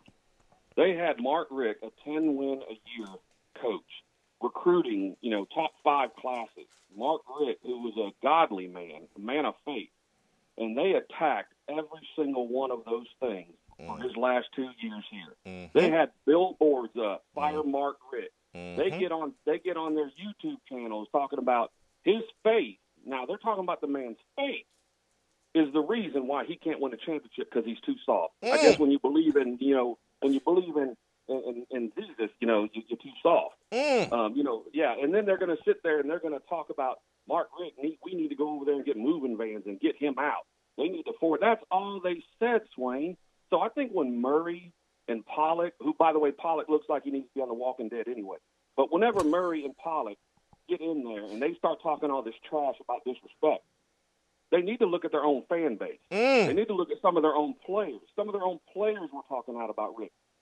So, you know what? I just think that, whenever the shoe's on the other foot and they have a chance to take a jab at Tennessee, they're doing it. But I just sit here and listen to all this trash that they're talking, and I know, Swain, I live in the dead center middle of Georgia. You can't get no more in Bulldog country. And these jokers down here, first year Kirby Smart lost to Butch Jones. He ain't the right guy. We need to fire him. So, you know what? I have no respect for anybody that wears that G that talks all this trash about Pruitt because they ain't even looked inside first. And I'm going to let you go, Swain. Great phone call. Bringing the funk. Bringing the funk right there. Pretty much nailed it. Steve in Georgia. Was Pruitt disrespectful in a coaching staff setting? Yeah, probably because Mark Richt is the head coach. Probably, probably. But again, you brought him in because you wanted to win a championship. You knew what you were getting. So, good call there, Steve. All right, let's go to Turkey Man. Turkey Man, good morning. Good morning, individuals. Good morning, individual. Hey, I tell you what, I'm hungry. I like that. You should go to Dead End. You hungry? Well, today Dead End is the Bernie Mac skillet. I heard that, but you know what I'm talking about. I'm hungry. You want some cornbread? I want some cornbread. I tell you what. If there's any doubt in anybody's mind how Tennessee fans should feel about who won the national championship game, it was all answered clear as a bell in the last day or two. What you mean, Steve? Who won the championship game? Well, between Georgia and Alabama, who a Tennessee fan should want to win that game, it neither. was clear as a bell. Well, I know that, but I'm telling you what. Neither. It would have been terrible. Let me stop you. Don't even do it. Neither. It would have been terrible if Georgia had won. Oh yeah, no doubt about it. It would have been worse for Tennessee fans if Georgia won than Alabama. I agree with you there. That's what I'm. But wanting them to win, wanting the team to win, no, I ain't doing that. Yeah, I'm just telling you. I weighed when that was played. Which way could I stand the winner to be? And that was, I could stand better in Alabama than I could Georgia. I understand because that. I know as a no. That fan base down there and that bunch down there in Georgia. Seth Stokes has preached it for years, and he knows it. TC has too. He knows it. Everybody that lives down there in Georgia knows it. They will turn on Kirby Smart if things go wrong and go south for him real quick.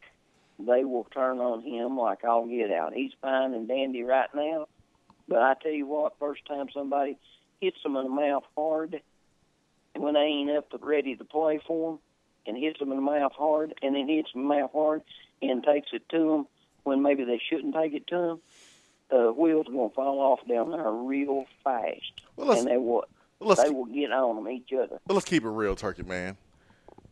Most fan bases would do that. Most. Absolutely. Yeah, that one there is in particular. If Pruitt is not winning in year 3, we gonna do it. I mean, it's one of those things you look at and you look at other fan bases, but we are pretty much the same. And people were dogging Nick Saban when Nick Saban lost to Auburn. Last year in 2013. So yeah, I mean, we're passionate. True, but they's a different. They's been passionate. Yeah. And barking at people. That's barking at people. No, we ain't doing that now. We don't do that. No, we're not barking at people. No, and we don't do what they're doing in that regard. Now we may be what we are, and we want to win, and we have a desire to win.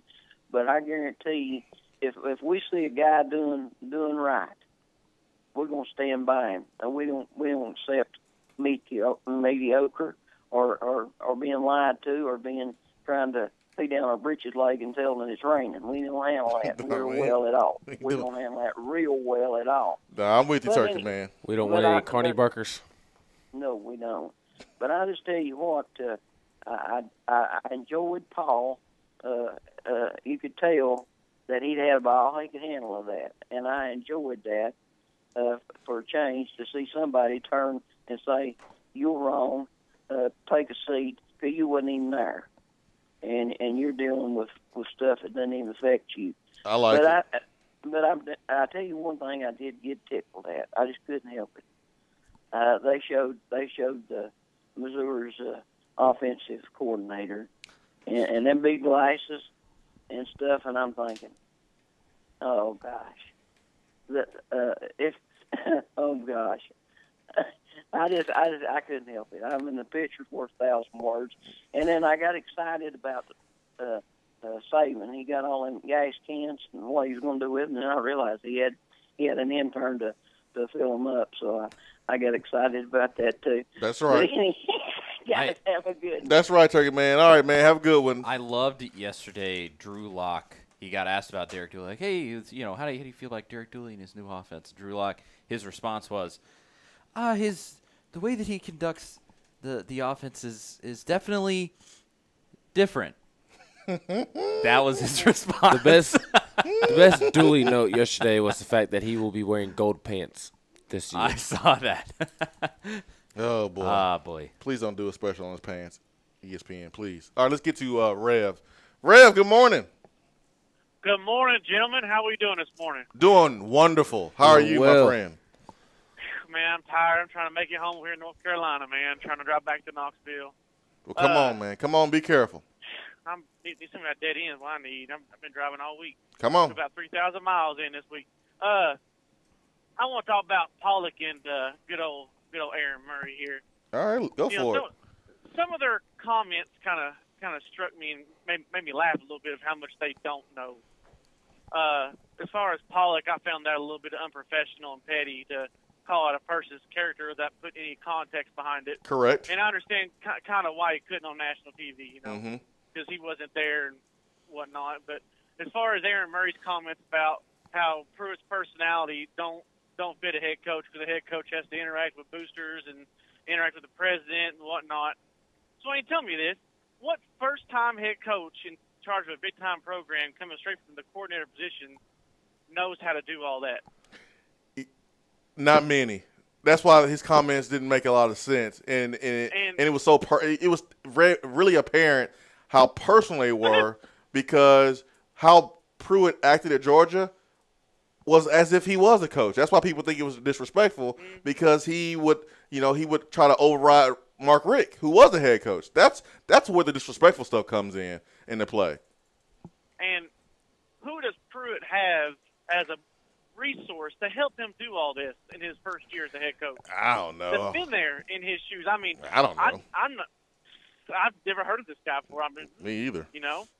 And as far as Pollock saying that, does Pruitt know his place? Does Pollock not know who the AD is here, the battle captain? Does Pollock forget who the defensive coordinator was in Tennessee when the battle captain was in charge? Because as far as, I remember Chief, he was woo-hoo.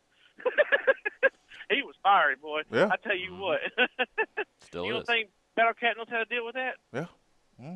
That's I all think. I got to say. I'll hang up and listen. Hey, thank you, Rev. I think Jordan Pruitt has the right resources on how to be a head coach off the field.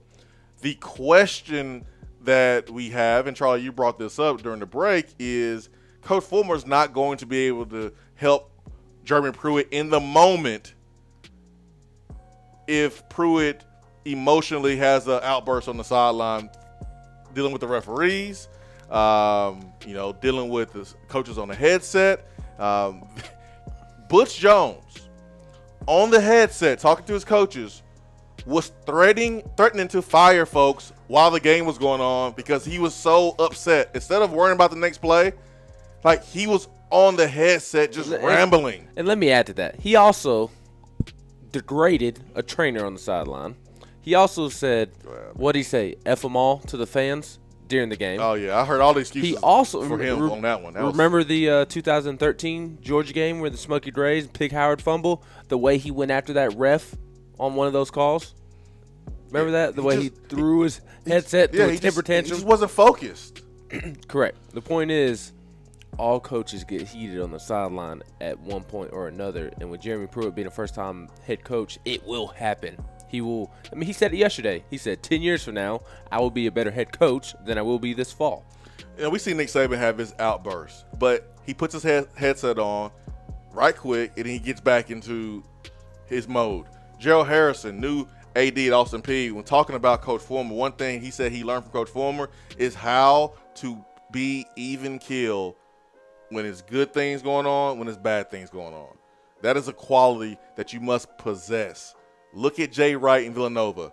The game-winning championship shot against North Carolina, he doesn't even flinch. Cold as ice. That is the type of composure that you want to have as a head coach, because guess what? You want your team to react the same way you to take on your personality and to be composed when you're down 14 points in the fourth quarter. When you have a turnover and you want to bounce back, you want your team to be to have composure too. So you can't act like that on the sideline. That is something we don't know how Pruitt will be. But as far as the off the field stuff, dealing with boosters, how to talk to the media, Coach Fulmer can help him in that area. Swain and Vince, stay with us.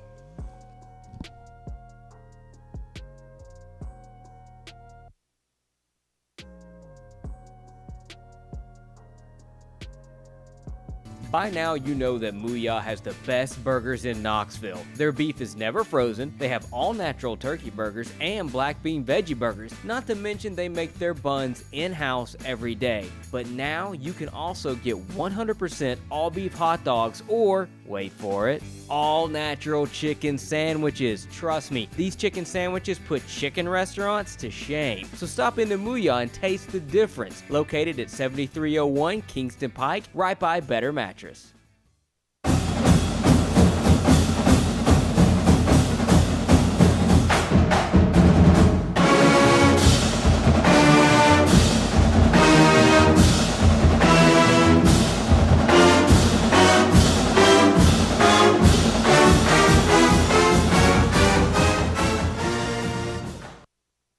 VFL's Jason Swain and Todd Kelly here with our Men on Football and Smoothie segment. Let's discuss some of our favorite smoothies and how they impact our lives. TK, man, tell me which smoothie comes to mind when you think about playing defense. Swain-O, the Peanut Butter Power Plus and the Power Punch Plus provide the energy needed to make plays every time they take the field. Then you have the Gladiator and the Hawk, nutrition every dominant player has to have. Bottom line, everyone wants to be a dominant player. Now, Swain, you tell me about the offensive side of the ball. TK, it's simple. You always score with Smoothie King. The shredder personifies what we are going to do to opposing defenses. The Berry Punch and Activator will light up the scoreboard. And in case we need to go into overtime, the Pure Recharge will put us over the top for the win. Swain-O, you know I love football and Smoothie King. I'm a VFL, a Smoothie King for life. The Chocolate Gladiator and the Chocolate Shredder with the scoop of peanut butter, oh, that's my go-to smoothie. They get a chest bump all day. Yes, sir. This concludes our Men on Football and Smoothie King segment for today. Don't forget the Sip by Sip program. Use Smoothie King as a meal replacement 5 or more times a week, and you'll feel and see the difference. Smoothie King, the healthy alternative to fast food. Delicious and nutritious. TK. Don't forget the peanut butter. Yeah, boy. Touchdown or turnover is up next on the Swain event. All right, team, listen up. It's tailgating time again in Tennessee. But most importantly, team, you're going to need to refi that tailgate and the truck it's attached to with a refinanced auto loan with Alcoa 10 Federal Credit Union with their Got Debt promotion. They'll give you up to $500 for your debt. Are you serious, Coach? That's right, Johnny. Alcoa 10 will pay you up to $500 for your debt. Now, let's get out there and spread the word. Say it with me. Alcoa 10, Alcoa 10, Alcoa 10. ATFCU is an equal housing lender.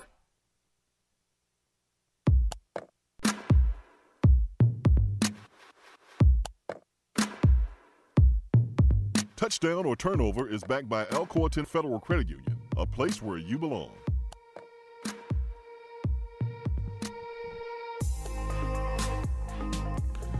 Touchdown turnover backed by Alcoa 10 Federal Credit Union, a place where you belong. Better rates and better service. ATFCU.com. Make sure to take advantage of their Got Debt campaign going on right now. Alcoa 10 Federal Credit Union. Touchdown or turnover. Let's see where we go today. Let's go to Tennessee football. And Jeremy Pruitt made comments about the running backs and spoke about how you need 6 players, and we've seen the gains in the weight with our running backs and really across the roster. Touchdown or turnover, we will see more than 5 running backs get handoffs this year. More than 5. And I'm not talking about, okay, we playing, ETSU and this, it's talking about important carries. I'm talking about significant carries. Do we see 5 running backs? Let me ask you this: in the rotation, does like a jet sweep to Tyler Bird count? Because on the stat sheet that counts as a handoff. Because in that situation, I do think you'll see 5 guys. Because he's not a running back. Okay. So because in that situation, I definitely think you would see. No, 5 running backs. Okay. So the guys who are listed as running backs. Right. Are they involved getting carries in significant games, meaningful games? Yeah, I go touchdown because you have Ty Chandler, Tim Jordan, Madre London, Jeremy Banks. Those are your main 4, and then I think Trey Coleman would be the 5th one. So I don't Maybe. Princeton Fant would be an emergency situation, I'd imagine. I just have a hard time believing that. He's a good athlete. No offense to him, I just have a hard time picturing a tight end / slower receiver being efficient at the running back position, especially when you have several guys in front of him. So I think it would be if Tennessee is receiving handoffs from Princeton Fant, I think Tennessee's in a really bad situation. It takes people need to understand, it takes a lot of trust and doing things right in practice to get a handoff, to be trusted with the football in a meaningful game. I mean, just look at you. You fumbled your only one, never got it again. You mean my handoff? Well, it wasn't really a handoff, isn't it? You pitched it back to Arian or something like that? Arian pitched it to me. That's what it was. Arian. Still mad at Arian for that. No. I'm still mad at Arian, man. But I go touchdown. Coach Pruitt said yesterday, in the SEC, you're going to need a bunch of guys to kind of share the load. It's not necessarily a running back position that we see one guy have 30, 40 carries anymore. It's several guys, 10, 12, 15 carries, especially if you don't have that one workhorse like a Derrick Henry that can shuttle the load. 30 plus carries in a game. Right, and Tennessee doesn't have one guy that they can lean on. They don't have a John Kelly that we know John Kelly is the guy. I mean, we can think that Ty Chandler will be the guy. We can think that Madre London will be the guy, but I definitely think it's going to be a running back by committee until one person separates himself. But even when one person separates himself, I think Jeremy Banks, Madre London, Trey Coleman, Tim Jordan, Ty Chandler, they all receive at least one valuable handoff in an SEC game or against West Virginia of sorts. Yeah, I'm with you. It's a touchdown for me because I think there's just going to be a need for that. Like Pruitt was saying yesterday, when you were running the ball in this league, if you don't have your dude, a Damian Harris, to tote the rock, you're going to have to spread it out. And I think they got a nice set of running backs, actually. Probably better than I would have thought it would be before the season.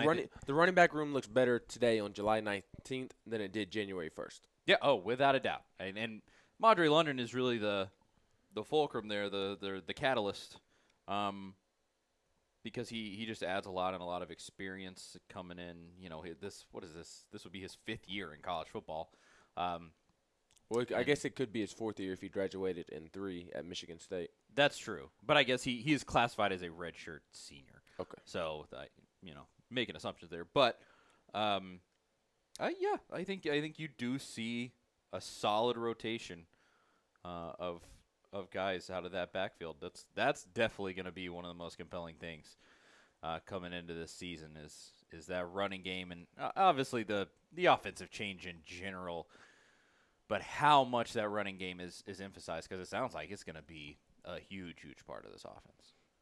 I mean, that's definitely interesting to look at Mondre London and put so much importance on him. And he hasn't even practiced with a helmet yet here at Tennessee. I think he can add a lot to this running back room. Experience, being able to run in between the tackles, toughness, coming in from a program that discipline was instilled by Mark D'Antonio, another Nick Saban coach, and so he is going to be very important in that meeting room. Now, Jeremy Banks is coming in; he's fresh, but Lunding is coming in, and he pretty much knows what to expect. He's not going to be caught off guard because he was in D'Antonio's system there in Michigan State, so he knows the expectations. He knows how to carry himself, how to practice, all those things. But I'm telling you right now, Ty Chandler ain't just gonna bow down to anybody, and it's gonna be hard to keep Ty Chandler off the football field because he's so explosive, and we don't have a ton of explosive players on the offensive side of the football. It's not Ty as much, Chandler and Marquez Callaway. Yeah, not as much as we want. We do have some really good players. We do have Juwan Jennings, who's a good player, but he ain't explosive like a Callaway. He's not explosive like a Chandler. I can tell you that right now. So the running back room is going to be fun to watch. But I'll say touchdown. I think you have injuries that occur, and so you're going to have plenty of opportunities for guys to get extra carries in that room. So I'll go touchdown. I think 5 guys will be used getting carries in significant, meaningful games. I know it's kind of irrelevant because it's a new coaching staff, but last year only 4 received relevant carries. John Kelly, obviously, Ty Chandler, Carlin Fields and me, and then Tim Jordan, he had 11 carries. I know several were in that Kentucky game when John Kelly was suspended.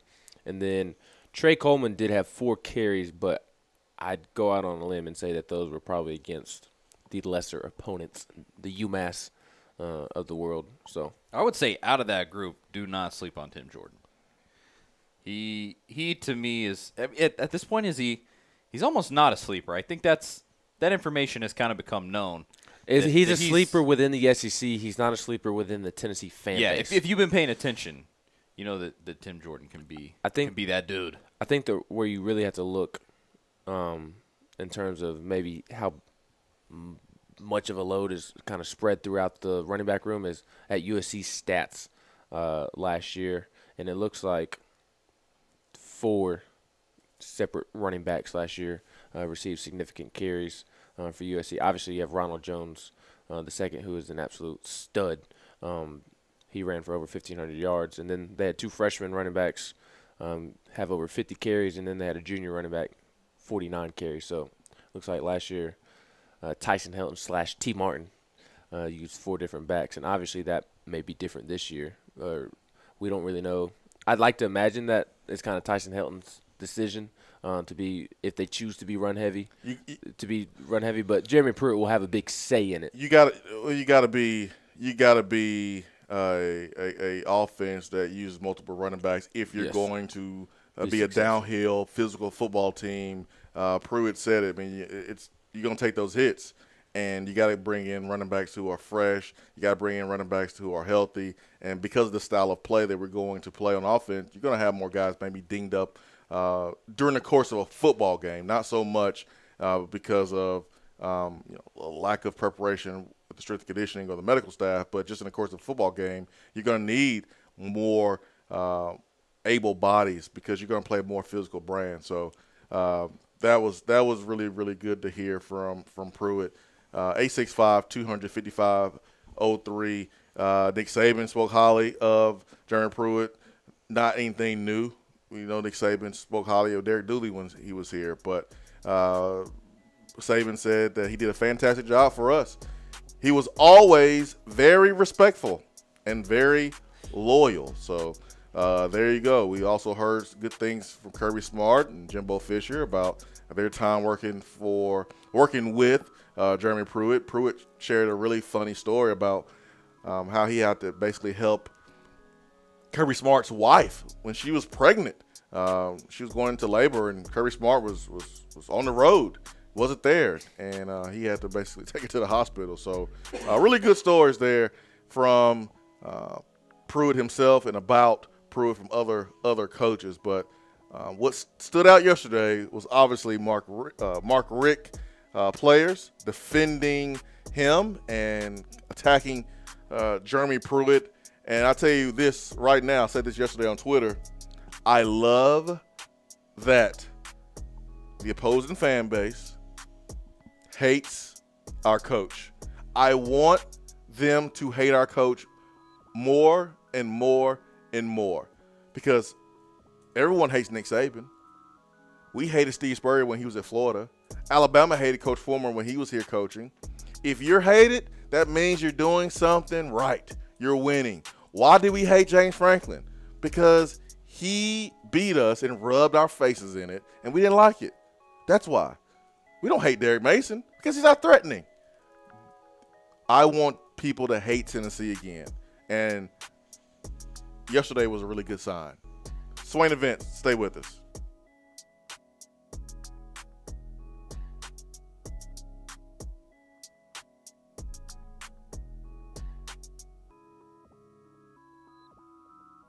Craving homemade flavors that don't take hours in the kitchen? Mrs. Grissom's cheese spreads and chicken salads are the perfect go-to. Ready-to-eat meals and snacks found in the meat or dairy section at the grocery store with flavors of home in every bite. Whether you crave the classic Mrs. Grissom's pimento cheese or the gold gluten-free select cranberry pecan chicken salad, enjoy the sweet taste of a home-cooked meal in every container. Select the best. Select Mrs. Grissom's. Small town when I'm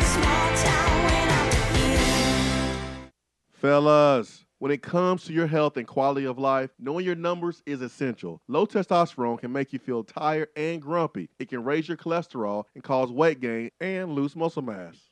At Low T Center, they make it quick and easy to get your levels checked. Treatment is even covered by most health insurance with results in about 20 minutes. Call 865-392-1388 or go to lowtcenter.com.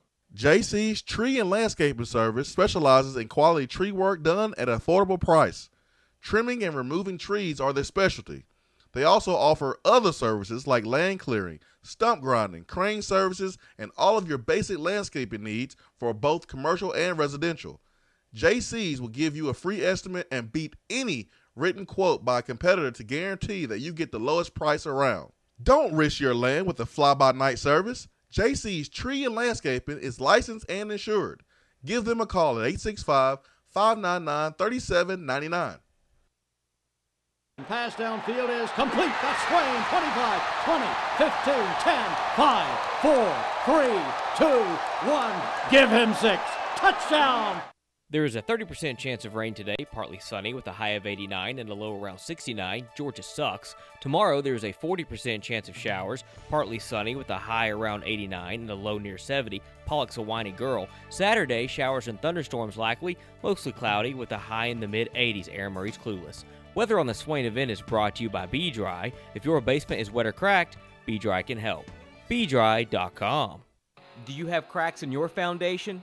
A wet basement, or a nasty, leaky crawl space? Our listeners have heard about them on the Swain event for over a year, and now it's time to make the call. Give B-Dry Waterproofing and Foundation Repair the opportunity to fix your home's problem. Since 1958, that's right, nearly 60 years, B-Dry has been solving basement, crawl space, and foundation problems throughout the country. B-Dry only uses high-quality materials from reputable manufacturers. They back their installations with some of the best warranties in the industry to provide homeowners with added peace of mind. They are truly an A-plus company. Whenever you start experiencing a wet basement, leaky crawl space, or a cracked foundation, remember these 3 words. Better call B-Dry. Reach out to B-Dry today at 865-662-5238 to schedule your free appointment. That's 865-662-5238. Remember, better call B-Dry. When I made the move to my own studio, I was worried about this. I was worried about that. I was worried about, hey, did I get this piece of equipment? Did I get that piece of equipment? Does that sound good? Does that not sound good? One thing I didn't have to worry about, that was office furniture, because Office Furniture Outfitters met my furniture needs. With a 50,000 square foot facility, they have East Tennessee's largest selection and are the best value for new and used office furniture. Located in Knoxville, it's easy to find everything you need for your new space, including desks, file cabinets, chairs, conference tables, and more. Office Furniture Outfitters is turnkey. They came to my place, we mapped everything out that was needed, they delivered, and get this, set everything up. To learn more about what Office Furniture Outfitters can do for you, log on to OFOKnox.com. That's OFOKnox.com. Hey Annie, you're the spokesperson for Toyota Knoxville, right? That's right. Why should I buy from Toyota Knoxville? Are you looking for new or used vehicles? Does it matter? No, because Toyota Knoxville has over 390 new Toyotas on the ground and over 350 pre-owned vehicles available to choose from. Okay, so big selection. And a lifetime warranty at no charge on all new and select pre-owned vehicles. A lifetime warranty. A non-factory limited lifetime powertrain warranty with unlimited miles. Plus 30 years of experience in Knoxville, not just serving our customers, serving our community. And the buying experience? Hello, it's Toyota Knoxville. Read the reviews. Talk to anybody that's been there. Okay. Where am I going? Toyota Knoxville is at I-40 and the Lover Road exit. Go to Parkside Drive. You can't miss it. Can I tell them Annie sent me? I wish you would. If you're passionate about the car you drive, come meet the people that are passionate about the way they sell at Toyota Knoxville. ToyotaKnoxville.com. Warranty good at participating dealers.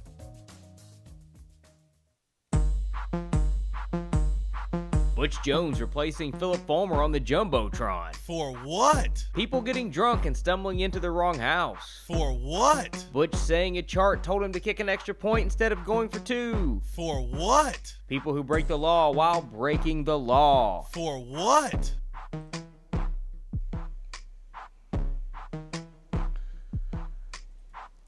All right, it's time for what here in the Swain event, fueled by Dead End Barbecue.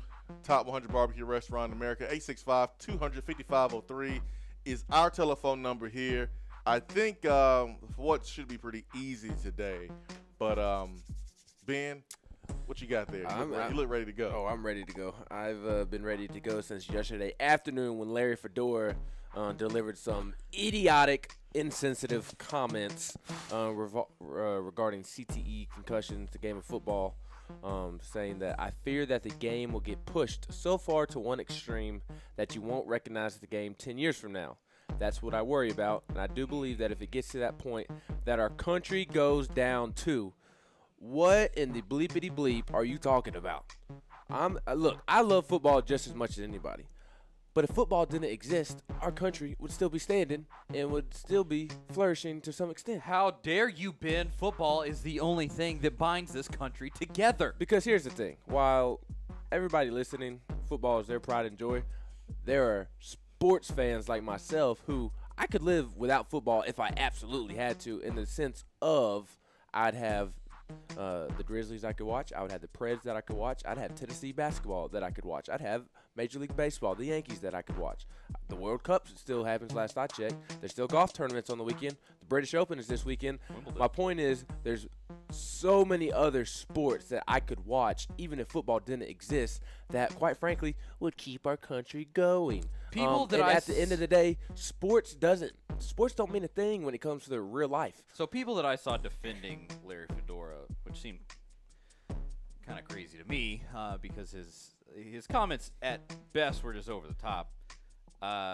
Were saying that the decline of football and the growing softness of football just follows the wussification of America. Now I agree. There has been a growing movement of wussification in America. Just look at you. Look at me. Oh my no. But I can't. I mean that's serious. Everybody gets a trophy. There's no such thing as gender. All of this, stuff that everybody is trying to push on everyone else all of the time. Yeah, that's a thing, and it's not good for America, in my opinion. I'm not gonna go into all that, but there is a difference between the decline of football and trying to increase player safety. That's the biggest problem that I had with Larry Fedora. All that's really trying to happen in football right now from the administration standpoint is that they're trying to increase player safety. Maybe it comes off as like a wussification of football, but I want these dudes to be safe. This is a sport that's played for fun. And, you shouldn't send these guys out there to go and bang their head to the point where when they're 30, they can't remember their own child's name. His comments were insensitive to the subject matter. And I mean, when he said that there's been no proof that CTE has a link in football. There is a link to CTE in football. There is. There has only been correlation. There is no proven causation. that much is true. But when you have this huge number of football players that have CTE, and it's not happening to NBA players, it's not happening to golfers, it's not happening to, who are baseball players. Well, what is it then? If it's not linked to football, like what is it? That seemed like such an insane comment to me. It was ridiculous. Larry Fedora just needs to cool it, man. He was on something yesterday, in my opinion. He just needs to shut up. That is simple as that. Athletes are getting bigger, stronger, faster. The fields have not expanded. And so when you get hit by someone who's 6'3", 265 pounds and running 4.5, that's different than it was 25, 35 years ago. Science is different. The way we study the game of football is different. And so, yeah, we're learning things that we didn't know 20 years ago. And what Larry Fedora said was just idiotic. It was stupid. It was insensitive. But what do you expect from a guy whose name is Herbert? His real name is Herbert. Herbert Lawrence Fedora. That's hilarious. His real name is Fedora. His name is Herbert. Named after the dumbest of hats. So, just a really bad moment for Larry Fedora, North Carolina football, yesterday at Media Days. Why are you even having a Media Day on the same day as SEC Media Days? I mean, do you even care about any PR, any attention on your program or conference? I don't want to say that every conference is holding their media days right now, but a lot of them are. I know SEC, ACC, Big 12, Big 12. You might as well. I mean, Conference USA. You only got 2 weeks until fall camp, so this is probably the best time to do it. But for what? We have an in-state for what? You may want to wait here a minute. That way you can give it full. That way you can give it a ton of credit. Give it the attention that it deserves. We need to give it time it deserves. You're right. We need a segment. Yeah, we need at least 5 minutes because this is a good one. This is a good one. This is the in-state for what? I honestly don't know where you're going with this one. I think are we looking at the same thing? Yeah, this is the in-state for what? I'm gonna let you read it though because I saw it yesterday too. But we will save it until after the break. Are we putting Vanderbilt on for it? For what? Why? They're a perpetual for what? I'm not listening, man. Unless they do something stupid like claim a state championship, I'm leaving Vanderbilt alone. We lost to them. Not in basketball. Yep, not in basketball. We swept them. Take that. Yeah. We trashed their arena too. That's right. Throwing little small kernels of popcorn all over your arena. Swain event. Be right back.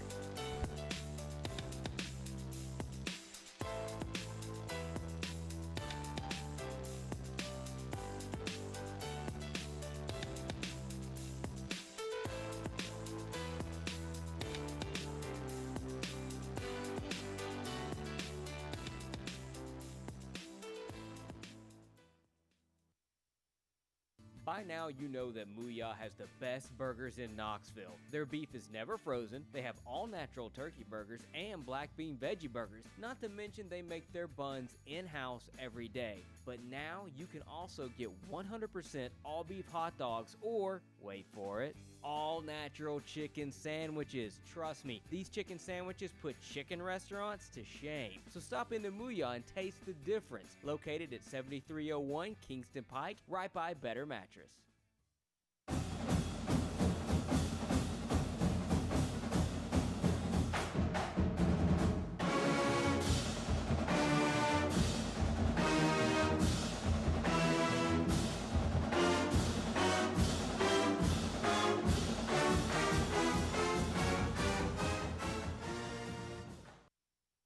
Hour 3 of the Swain event is brought to you by the Low T Center and lowtcenter.com. Do you know your numbers? Feel like you again. Let us help.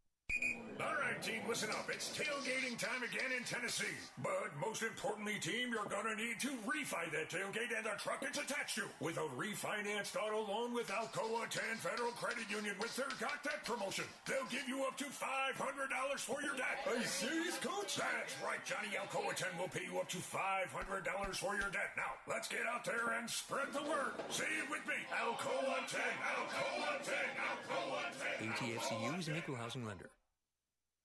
With the hot weather and humidity comes mosquitoes and other pests. Let Southeast Termite and Pest Control take care of that problem for you. They offer one-time or package treatments that control biting adults as well as larvae. Southeast Termite and Pest Control has been in business since 1971 and is local and family-owned. They offer free estimates and quotes with no obligations. So don't get bit anymore. Go with the pest control company you can trust. Call Southeast Termite and Pest Control at 865-925-3700 or find them online at southeasttermite.com.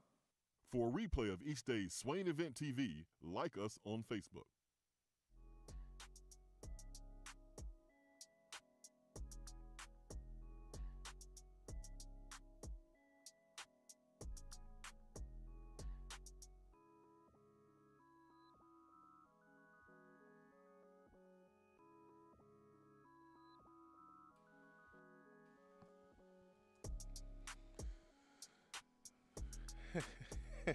Charlie, what are you doing? Yeah, man, we on the air.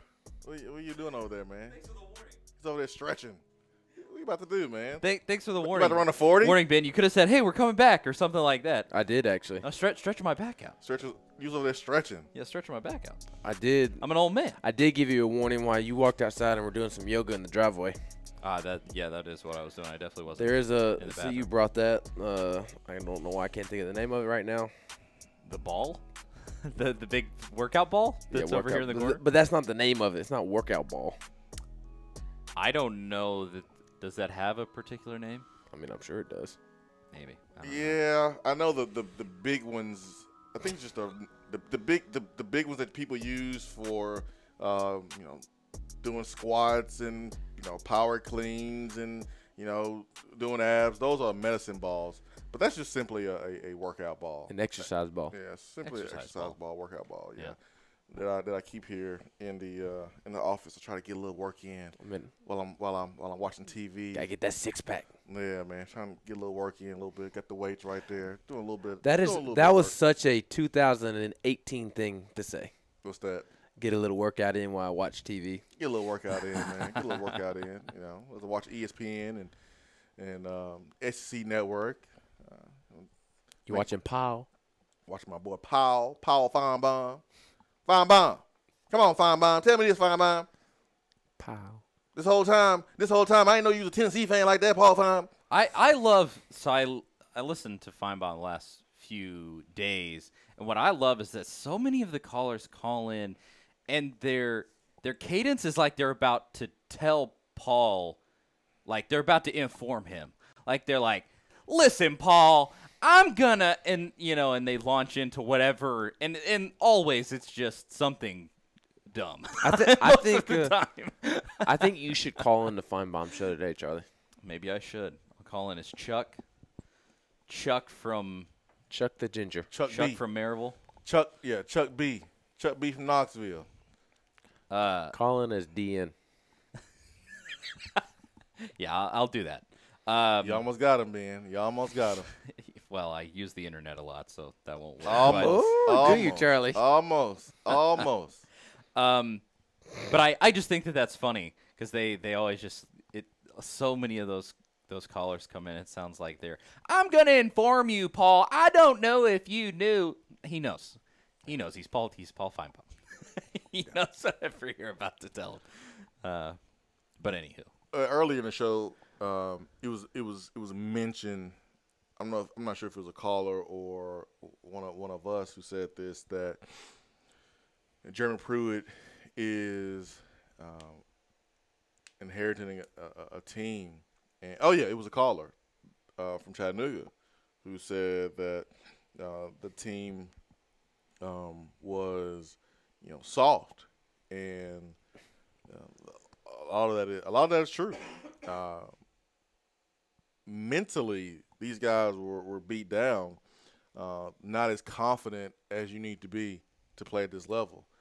We got some talented players, but because they were told how they're not good, some of them started to believe it, and it took for some of our coaches to really boost their morale and let them know, hey, no, you're good. This is why each and every day is so important. This is how you need to work. This is how you need to go about your business in the weight room and on the football field. No, you're a good player, but this is what we need to do to take you to the next level. So some of it is, yeah, man, we had some entitlement. We had some softness, but other things that this coaching staff has had to do is really kind of boost the confidence of some of our players who didn't know if they were good enough to play at this level, and they are. So we still have time.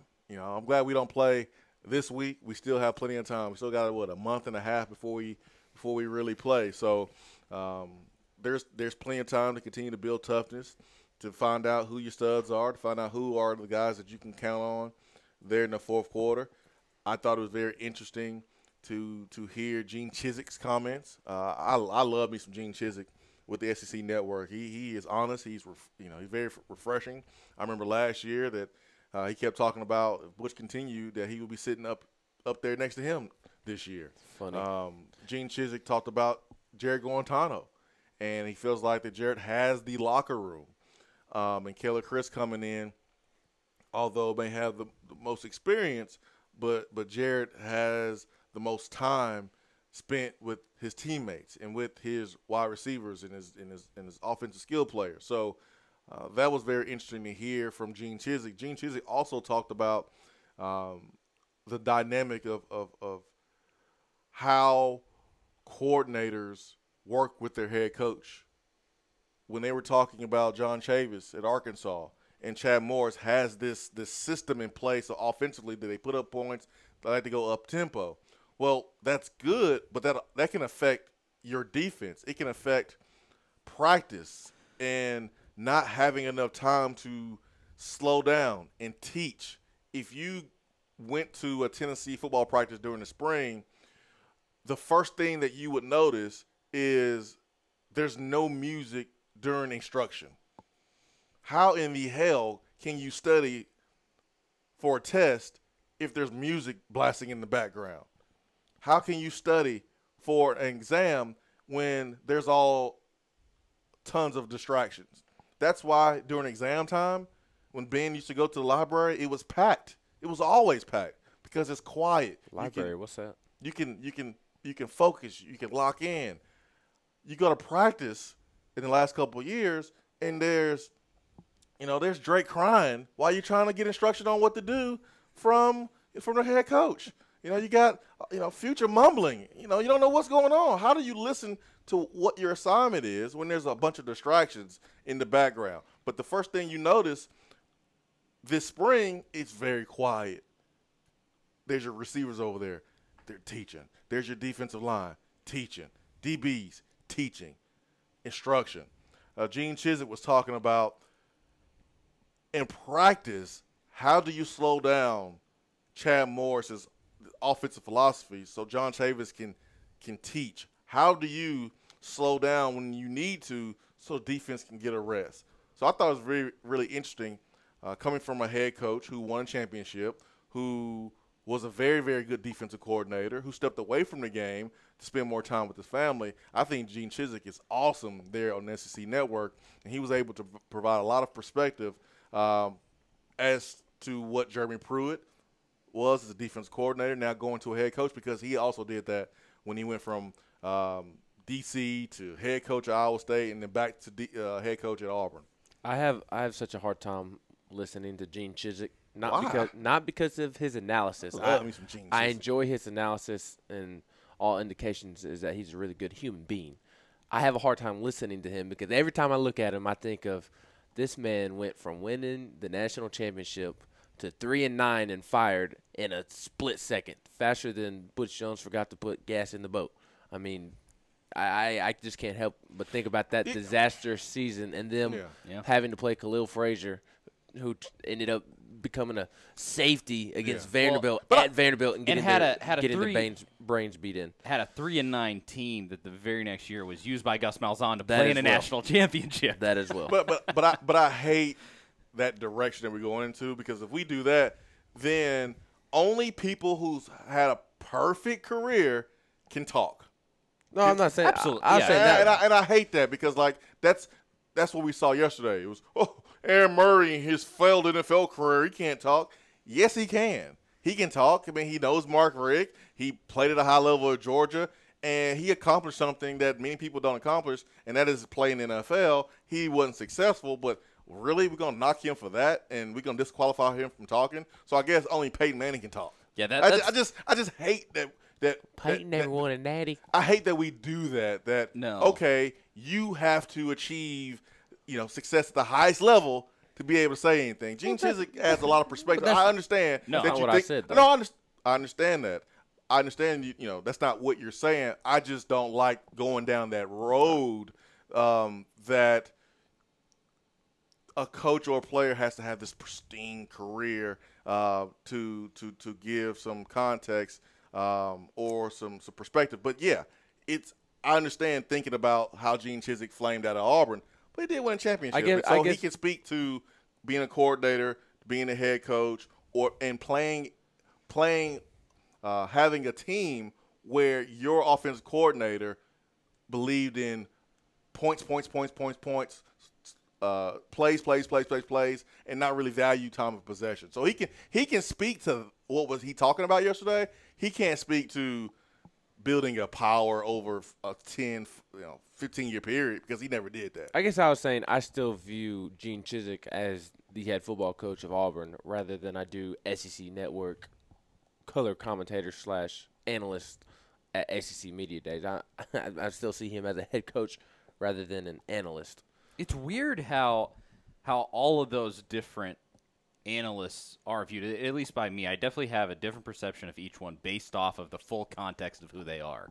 And I completely agree, Ben, because what's weird is like, I think one of the best guys over there is Greg McElroy. He stirs stuff up and says I kind of like that about him. But he was an Alabama quarterback, but I actually like him a lot. But I feel very similarly to you with Gene Chizik, where I'm like, this guy kind of sucked as a coach. It's such a weird. But he didn't suck as a coach. He won a national championship. It's such a weird situation is how I look at it. I don't think he sucked as a coach. I mean, I'll 100% he had to suck a year. I'll 100% give it. All right, Chizik's analysis yesterday was good. I mean, he is good. He's very charismatic on air. Yeah, but I think you subconsciously start blocking out good nuggets from these guys when you tell yourself, okay, Gene Chizik was, he won 3 games that year. Okay, but he won a national championship. He may say something that is right. Okay, David Pollack, he played at Georgia, and he may be a homer sometimes. But what if sometimes he drops some truth, but you're so guarded, you already put up that shield, you're not ready to receive what he is saying that may be actually accurate. That's all I'm saying. Well, I mean, we do that with Jordan Rodgers. We do that with sometimes Greg McElroy. We only want to listen to people that have something in common with us, or we only want to listen to people that says good thing about us. And I just think sometimes that's dangerous, because then you may not hear the correct message from folks that you may not necessarily love. That's all I'm saying. Well, and you brought up Jordan Rodgers, and actually in the last couple of days, I've really tried, because he's been on there so much, it's almost been unavoidable. But I tried to take everything else away and listen to him as an analyst. And like I said, when he talks about Tennessee, it really comes through that he doesn't. I get that. But with almost every other team, he's actually pretty good. He's actually really good. Yeah. That's not a popular take, but I could listen to Jordan Rodgers talk football all day long. He's clear and concise, and he makes good points. Even when he's talking about Tennessee from an X's and O's standpoint, rather than kind of breaking down their team in general, like he does a good job of breaking down quarterback play last year with Jared Guarantano and Quentin Dormady when he was playing. I've always enjoyed Jordan Rodgers' analysis, but when it comes to kind of breaking down the team as a whole, or taking a look at the program as a whole, he's not the greatest at it because of his hate for Tennessee. And quite frankly, that's okay.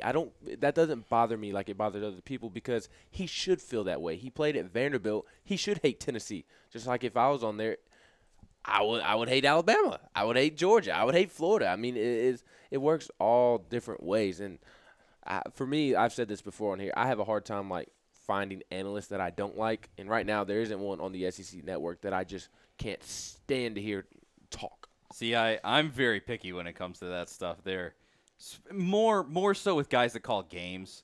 There are a lot of announcers I really don't like at all. It's just like a lot. But like this is an unpopular take, and I know you hate the man. Everybody hates Gary Danielson. I enjoy listening to him talk about football. I mean, and maybe it's just me. I can go from, okay, I'm a VFL. I don't like Florida. I don't like Alabama. I don't like Georgia. I don't like any of them.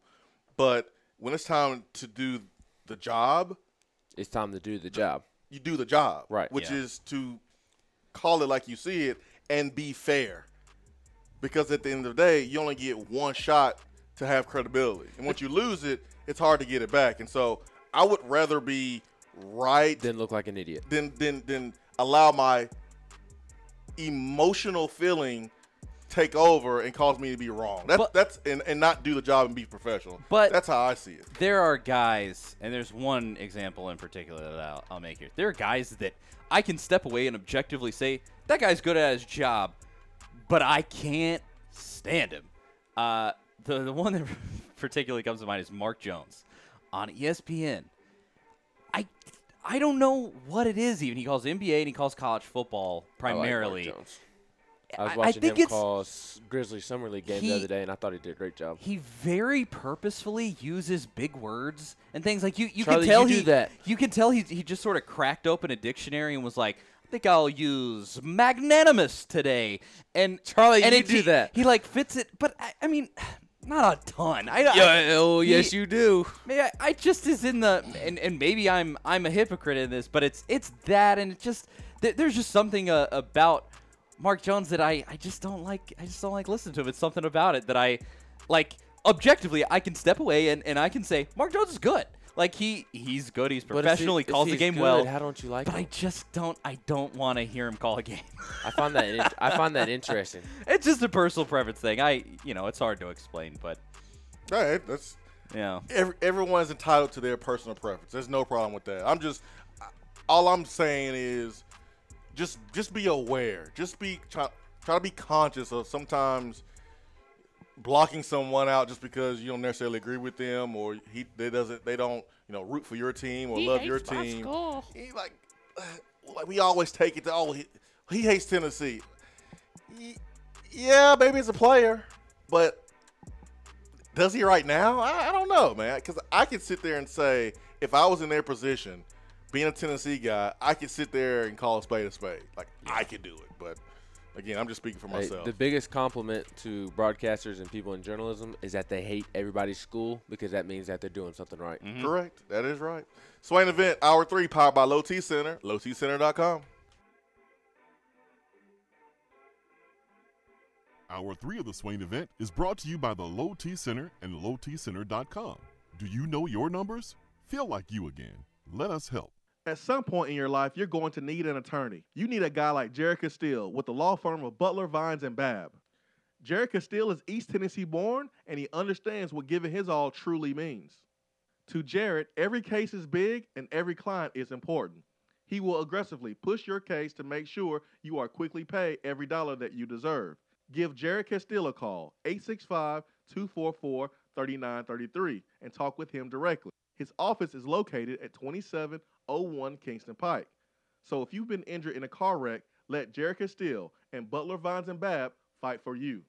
Hey, Annie, you're the spokesperson for Toyota Knoxville, right? That's right. Why should I buy from Toyota Knoxville? Are you looking for new or used vehicles? Does it matter? No, because Toyota Knoxville has over 390 new Toyotas on the ground and over 350 pre-owned vehicles available to choose from. Okay, so big selection. And a lifetime warranty at no charge on all new and select pre-owned vehicles. A lifetime warranty. A non-factory limited lifetime powertrain warranty with unlimited miles. Plus 30 years of experience and Knoxville, not just serving our customers, serving our community. And the buying experience? Hello, it's Toyota Knoxville. Read the reviews. Talk to anybody that's been there. Okay. Where am I going? Toyota Knoxville is at I-40 and the Lover Road exit. Go to Parkside Drive. You can't miss it. Can I tell him Annie sent me? I wish you would. If you're passionate about the car you drive, come meet the people that are passionate about the way they sell at Toyota Knoxville. ToyotaKnoxville.com. Warranty good at participating dealers.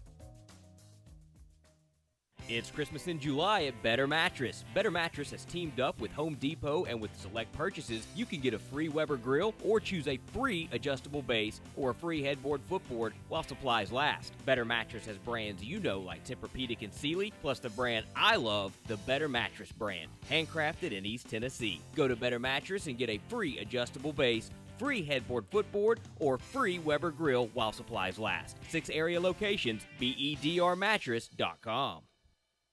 Jason Swain here. June is Men's Health Month. Gentlemen, question. Do you know your numbers? You may know your blood pressure and cholesterol, but do you know your testosterone and prostate numbers? I know mine. I went to Low T Center. They made it quick and easy, and you'll know your results in about 20 minutes. And this month, Low T Center is even offering a special $50 testosterone and prostate level test. Gentlemen, don't wait anymore. Call Low T Center today at 865-392-1388 or go to lowtcenter.com. Hour 3 of the Swain event is brought to you by the Low T Center and lowtcenter.com. Do you know your numbers? Feel like you again. Let us help. JC's Tree and Landscaping Service specializes in quality tree work done at an affordable price. Trimming and removing trees are their specialty. They also offer other services like land clearing, stump grinding, crane services, and all of your basic landscaping needs for both commercial and residential. JC's will give you a free estimate and beat any written quote by a competitor to guarantee that you get the lowest price around. Don't risk your land with a fly-by-night service. JC's Tree and Landscaping is licensed and insured. Give them a call at 865-599-3799.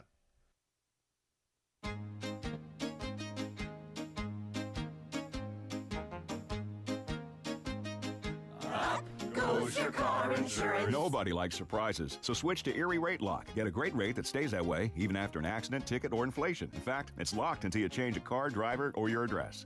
Your Erie agent in Knoxville is InsureFit RM. Get a quote at 865-684-4900. That's 865-684-4900. Erie Rate Lock does not guarantee continued insurance coverage and is not available in all states.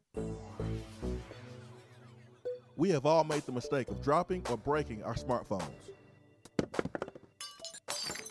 See? But did you know that you can have it repaired for a fraction of the cost that it takes to replace it? Well, you can, because iDrop is the area's leading mobile repair store, home of the 1 hour or less phone repair, 1 year parts warranty, and #1 customer service. Broken screens, cracked cameras, charging ports, batteries, you break it, we'll fix it. If you didn't break your phone, protect it with one of our leading accessories such as LifeProof, OtterBox, UAG, Incipico, Caseology, and Spec. Visit our West Hills location at 7115 Kingston Pike between Office Depot and Hardee's, or call 865-888-9740 and speak with our trained technicians to see how we can get your phone working today. You're driving home, flashing blue lights in your rearview mirror. You pull over, step out of your car, and the next thing you know, you're being arrested for driving under the influence. Now what do? We all should be responsible, but remember, just because you're arrested doesn't mean you're guilty.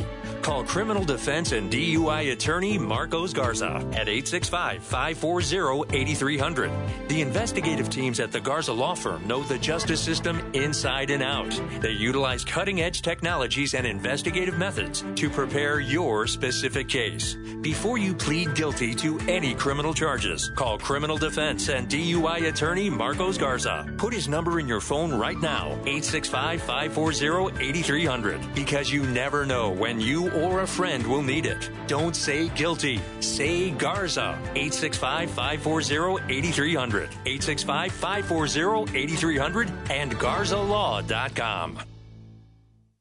At work? Can't call in? Don't feel bad. You can talk to the guys on the text box. It's part of the free Swain Event app.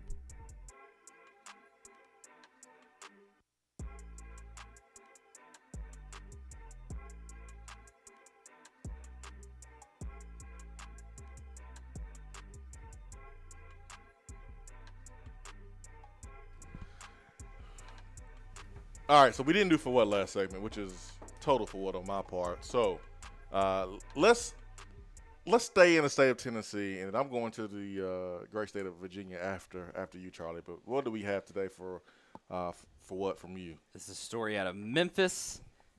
The headline is, "They were on a date until he stole her car to go on another date," Tennessee cop says. Many people have a few stories about bad dates they've suffered through the years. Lame jokes, awkward dinners, and uncomfortable silences. But consider this. Has your date ever stolen your car and then used it to pick up a different date on the same night?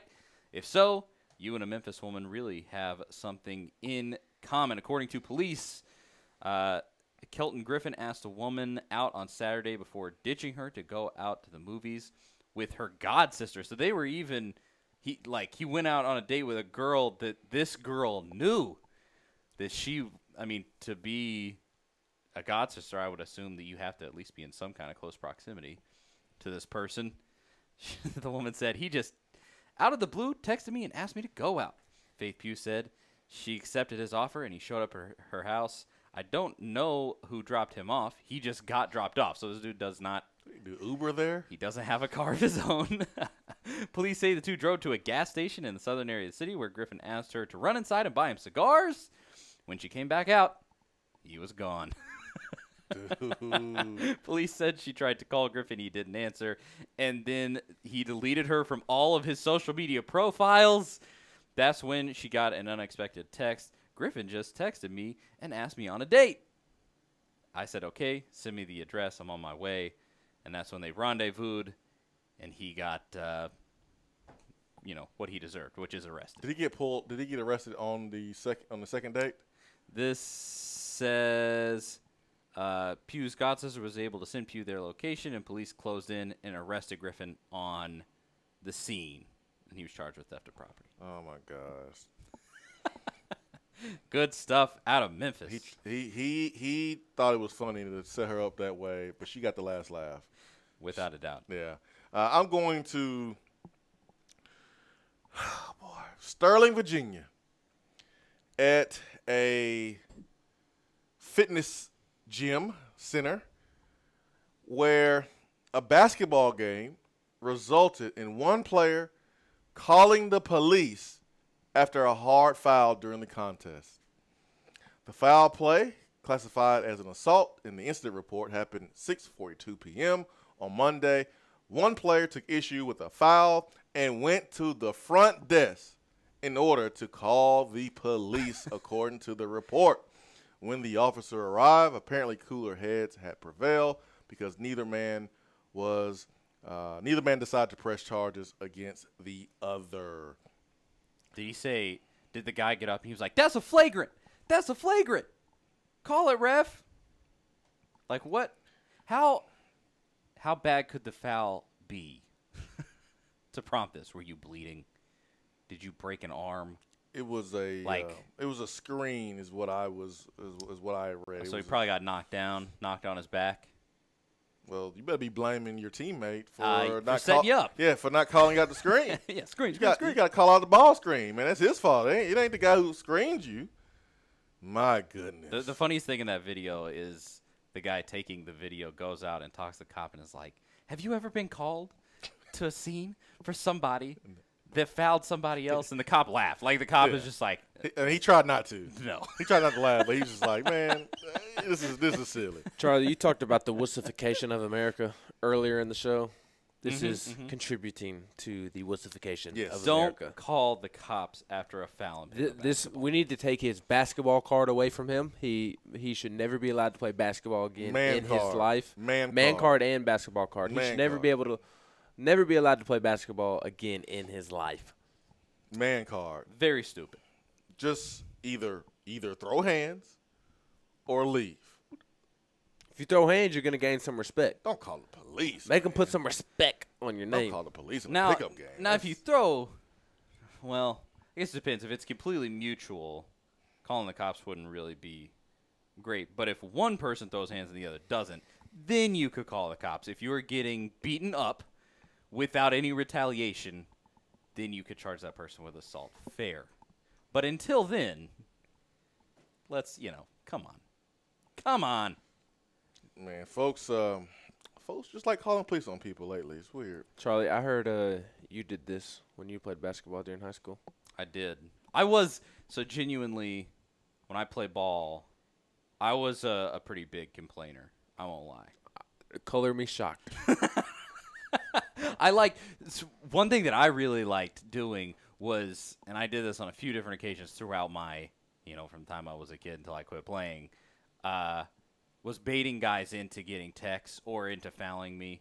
Like I remember one time in particular, I got in a dude's face and said something until he pushed me, and then he got a tech, and I laughed about it. And I got to go take a free throw. Charlie, so you were the Anderson Varejao of basketball. 'Cause that's what Anderson Varejao, that's what he did. Charlie, you would have caught some hands.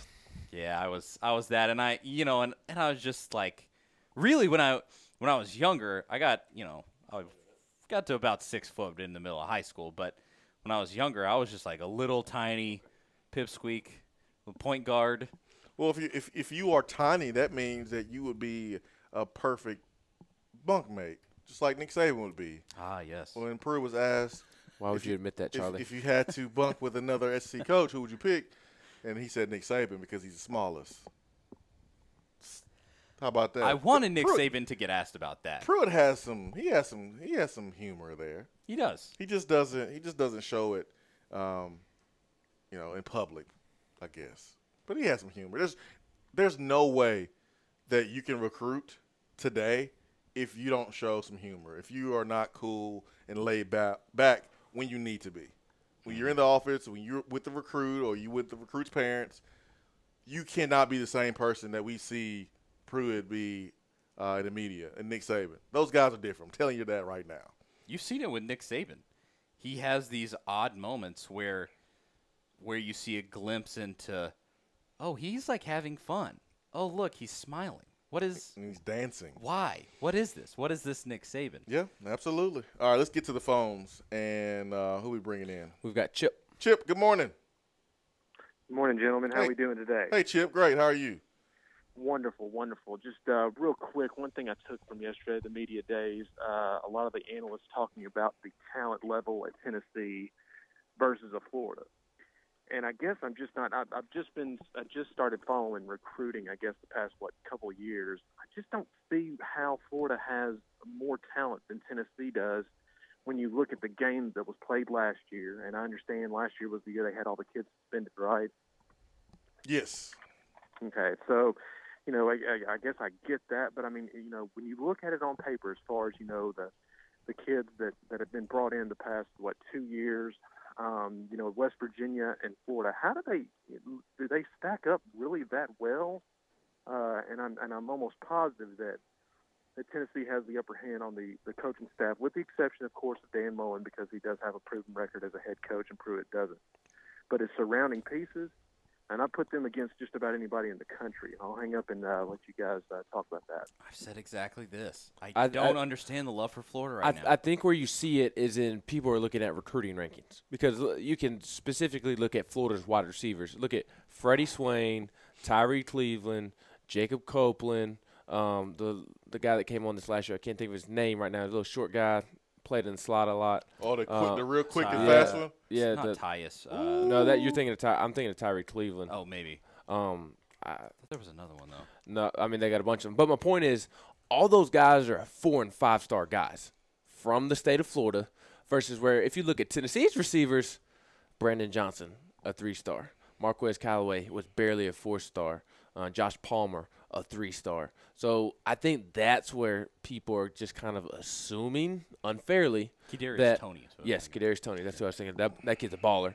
I think that could be not necessarily the end-all, be-all, but that's where a lot of it is coming from. You look on the defensive line, C.C. Jefferson, Jabari Zuniga, big-time recruits, versus where Tennessee, yeah, you have Shot Tuttle, you have Kyle Phillips, but after that, I mean, guys like Matthew Butler, they weren't very highly recruited. Kingston Harris, those guys weren't highly recruited. So I think maybe that's where a lot of it stems from, because the Josh Palmers, the Brandon Johnsons, people outside of Tennessee fans and people who cover Tennessee don't really know those guys, versus where everybody knows who Jacob Copeland, Tyree Cleveland, everybody knows Freddie Swain when they step foot on campus, versus where Brandon Johnson, Josh Palmer, those guys, they have to make a play on the field versus for them to come conference relevant, if that makes sense. So I think it stems from that, and then it just kind of takes off from there, in my opinion. I think fans could easily do that. I don't think the SC analysts are just looking at recruiting rankings and making that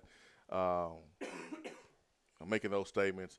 I think when you look at Florida's roster, and this is where we have to take a step back, take off our orange-colored sunglasses here and look at this.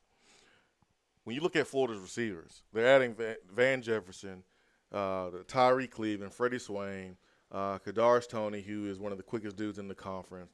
That wide receiver group from top to bottom, Dre Massey, Josh Hammond, they have done more than Tennessee's wide receivers. They are probably more talented right now than Tennessee wide receivers. Doesn't mean they'll be more productive, but they probably are more talented from top to bottom right now. You look at Florida and the players that they have. They got some really good players. They have probably more developed talent than Tennessee has. They have more, again, keyword, developed talent than Tennessee, especially on the defensive side of the football. They're always going to have great DBs. Them and LSU have been going back and forth about who's DBU. They both have great DBs. That's not going to change. Florida has really good DBs. They had a good group of potential quarterbacks. I think Felipe Franks has tools to be successful. I will say I'm skeptical of Todd Grantham with that defense, and they're switching from a 4-3 to a 3-4, just like Tennessee. That's fine, but we're talking about talent that they have. Yeah. And Dan Mullen, because of Dan Mullen, Mississippi State is in a position to make a little run there in the West because of that defensive front, because of the developed quarterback and developed players. Dan Mullen has taken 3-star players, not forced them to play early, and use that time to develop them so that way when they're sophomores, juniors, seniors, they're ready to go. That's where Mississippi State is right now. Moorhead's walking into a really good situation. Also consider this, people. Florida has not had the medical problems that Tennessee has had. So their guys are healthier.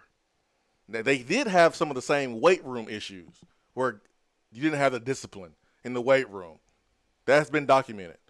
So it's not really crazy to say that Florida has more talent than Tennessee right now. Y'all know what that means? It means absolutely nothing on who wins the game. It's who executes the best. It's who has the best team chemistry, the best leadership, who has the most fight, who's mentally tougher. That's what wins football games. Yeah, talent is important, but the gap is not wide enough between Tennessee and Florida's talent that talent alone will be the reason why Florida wins this game. It's not. Now, Georgia and maybe Alabama, or Alabama and maybe Georgia, absolutely. The talent may be, the gap may be wide. But Tennessee and Florida, the talent gap is not wide at all. But if you ask me which team has more talent, and I had to pick an answer without saying anything else, saying Tennessee or Florida, I would probably say Florida. But that doesn't mean that Florida's going to win. That doesn't guarantee you anything. Yeah, I definitely think Florida is more talented than Tennessee, but it's not leaps and bounds though. And what kind of offsets that, in my opinion, is that the game is in Neyland Stadium.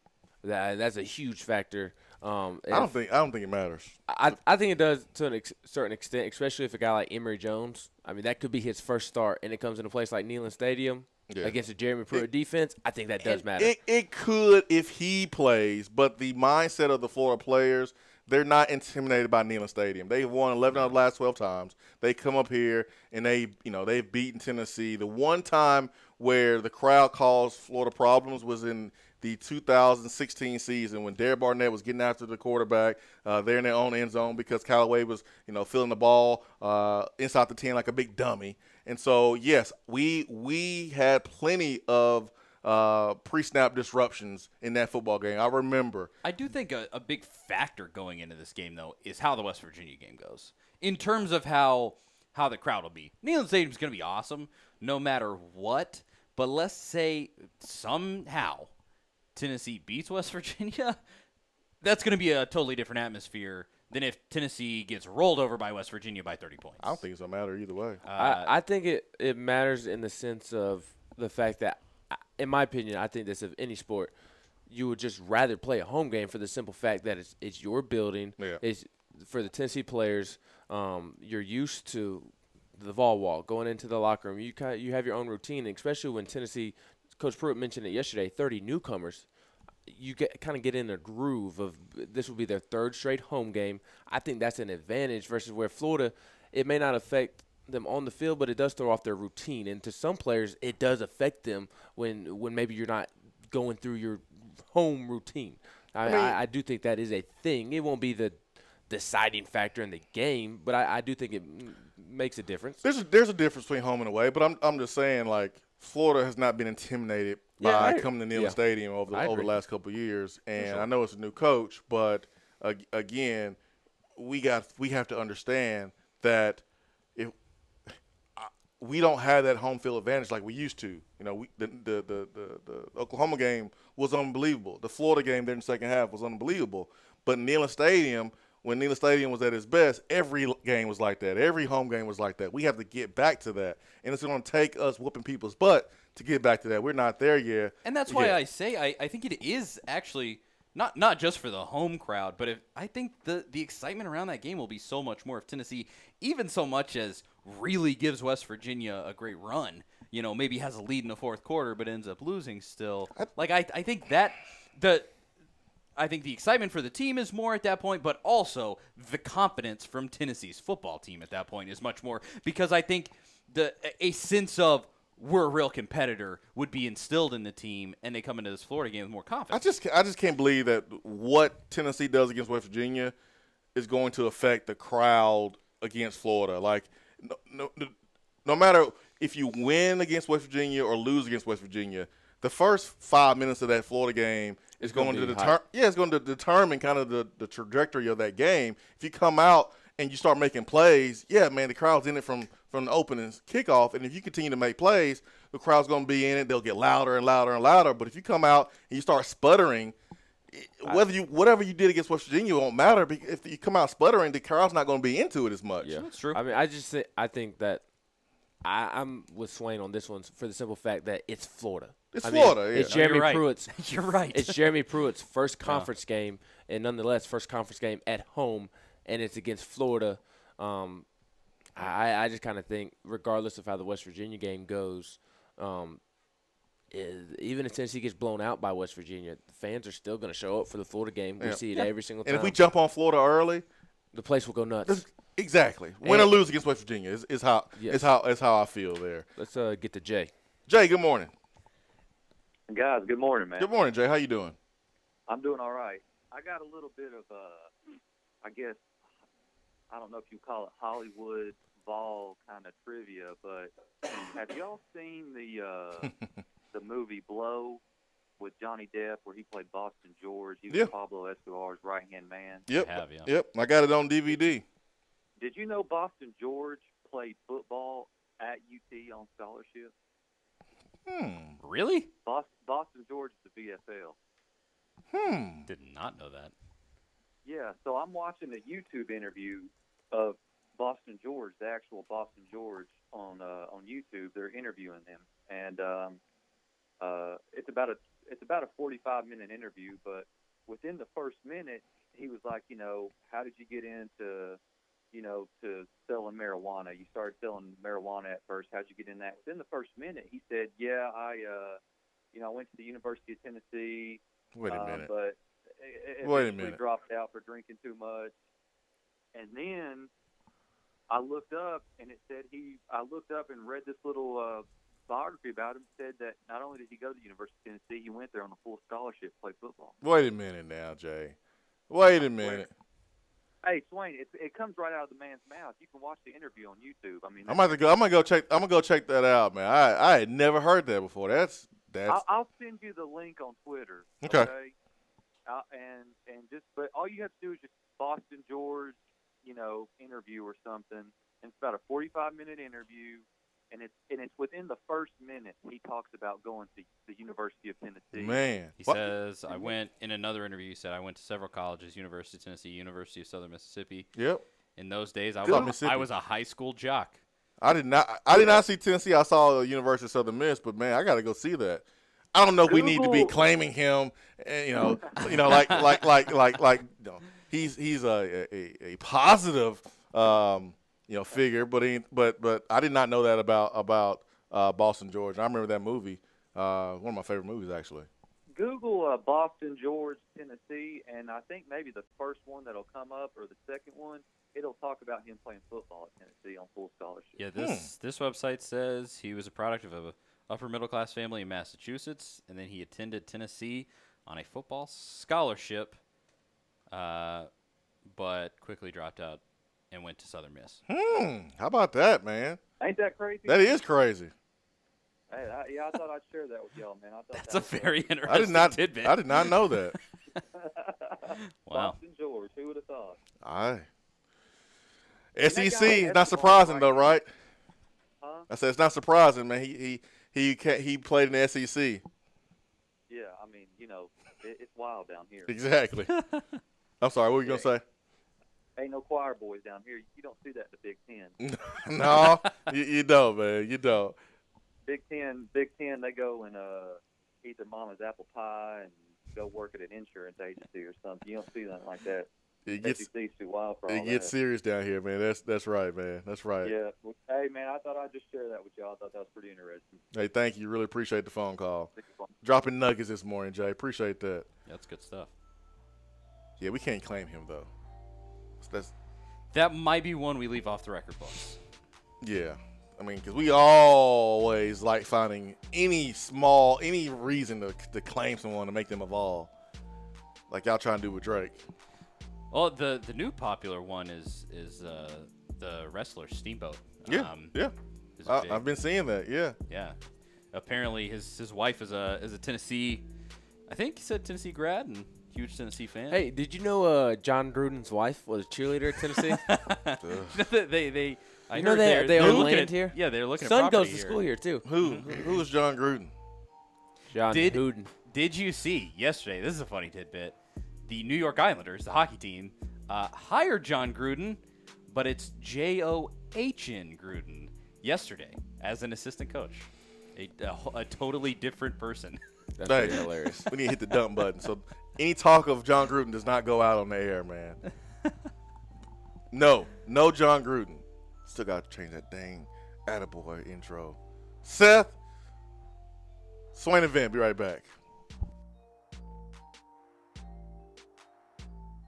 Hour 3 of the Swain event is brought to you by the Low T Center and lowtcenter.com. Do you know your numbers? Feel like you again. Let us help. There is a 30% chance of rain today, partly sunny with a high of 89 and a low around 69. Georgia sucks. Tomorrow there is a 40% chance of showers, partly sunny with a high around 89 and a low near 70. Pollock's a whiny girl. Saturday, showers and thunderstorms likely, mostly cloudy with a high in the mid-80s. Aaron Murray's clueless. Weather on the Swain event is brought to you by Be Dry. If your basement is wet or cracked, Be Dry can help.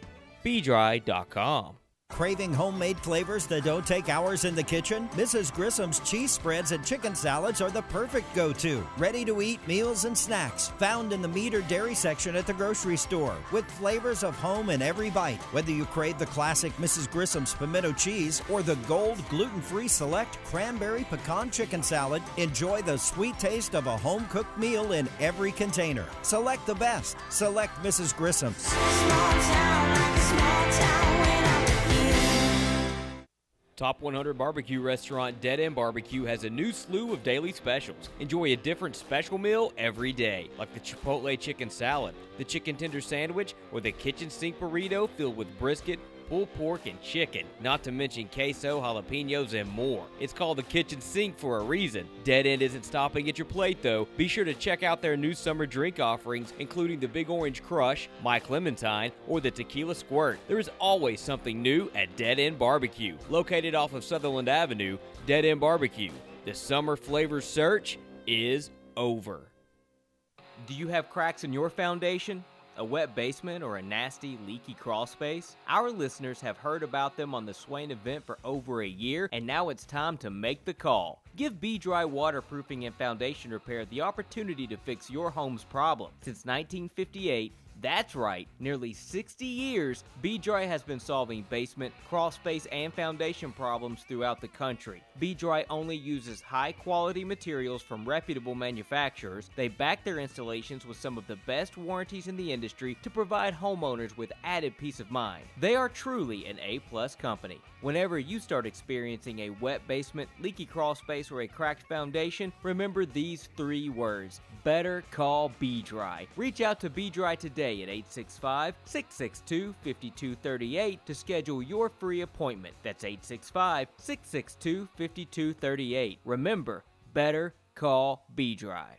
If you've ever had surgery, you may have experienced sticker shock when you received all of your bills. There's one for the surgeon, one for the facilities, one for anesthesia. The list goes on, and it can be totally overwhelming. Thankfully, Premier Surgical Associates offers a different way. Premier offers packages for laparoscopic gallbladder and select hernia procedures performed at the Premier Surgery Center on Paper Mill Drive. It's one price, one bill, and you know the total cost up front. It's exceptional care at an affordable price. Visit PremierSurgeryPackages.com right now to find out more about all of the excellent services that they offer. Premier Surgical Associates, expertise you can trust.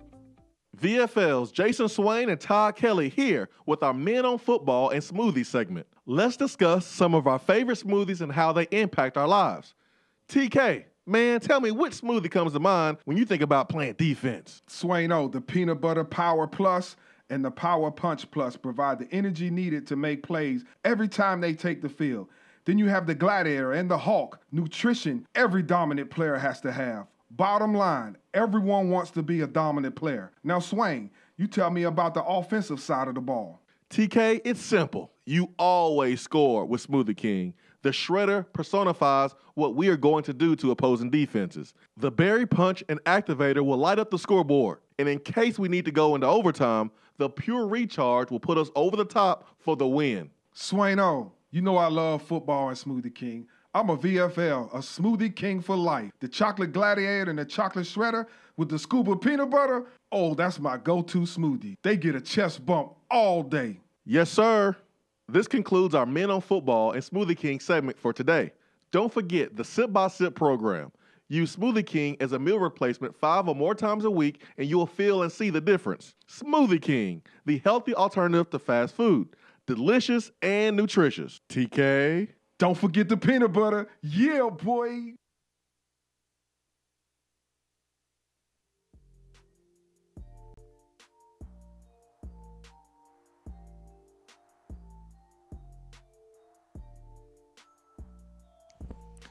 Larry here on Facebook Live comment says that Paul Feinbaum has been really quiet about the hire. You didn't say it right.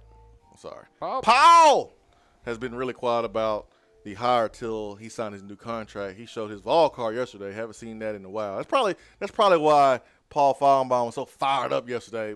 He just got paid. New contract from ESPN. Kevin said, "Did y'all hear Alvin Kamara sing?" Yeah, there at the ESPYs on stage.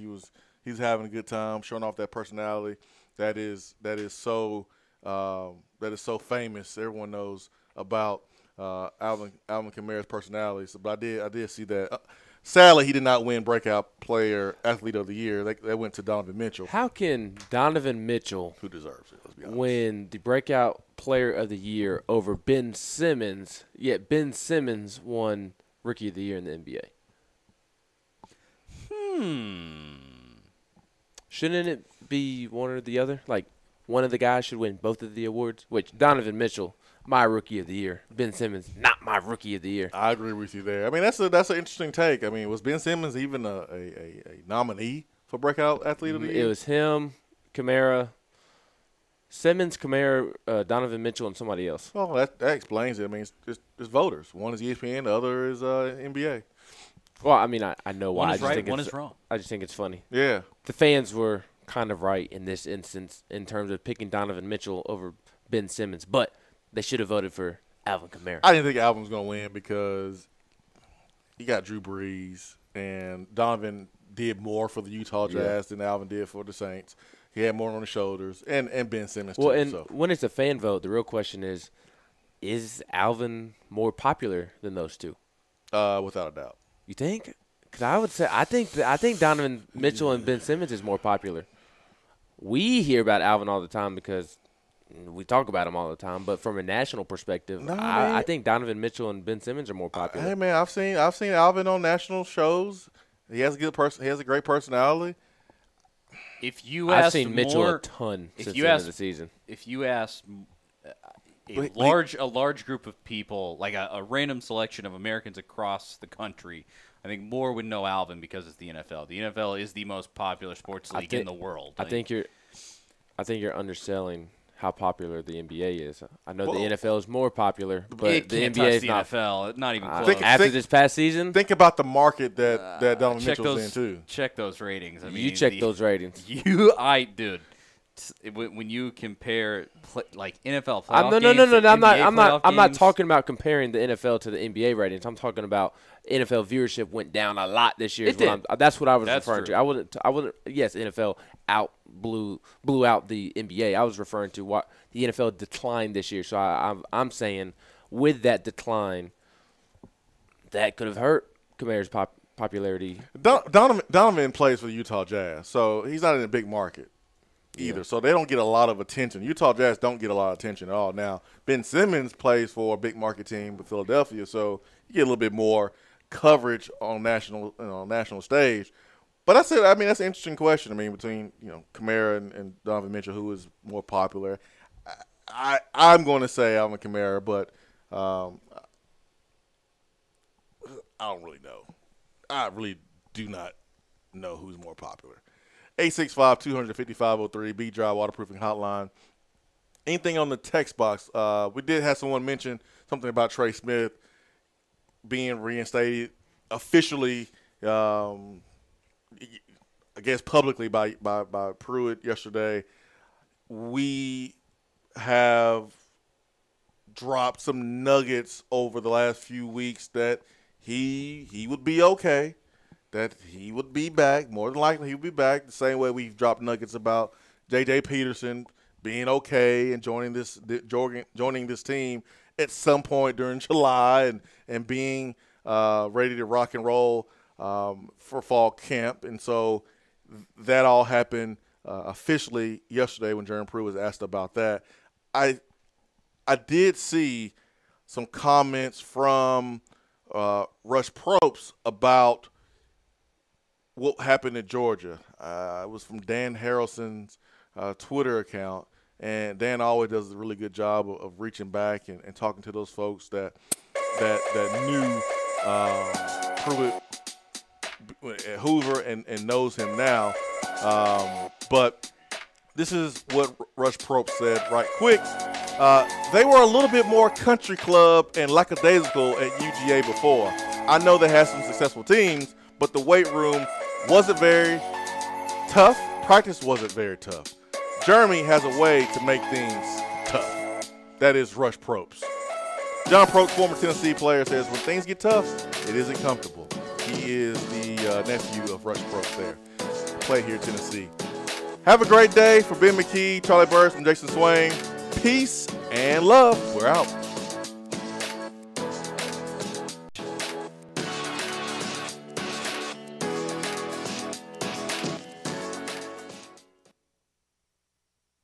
All right, team, listen up. It's tailgating time again in Tennessee. But most importantly...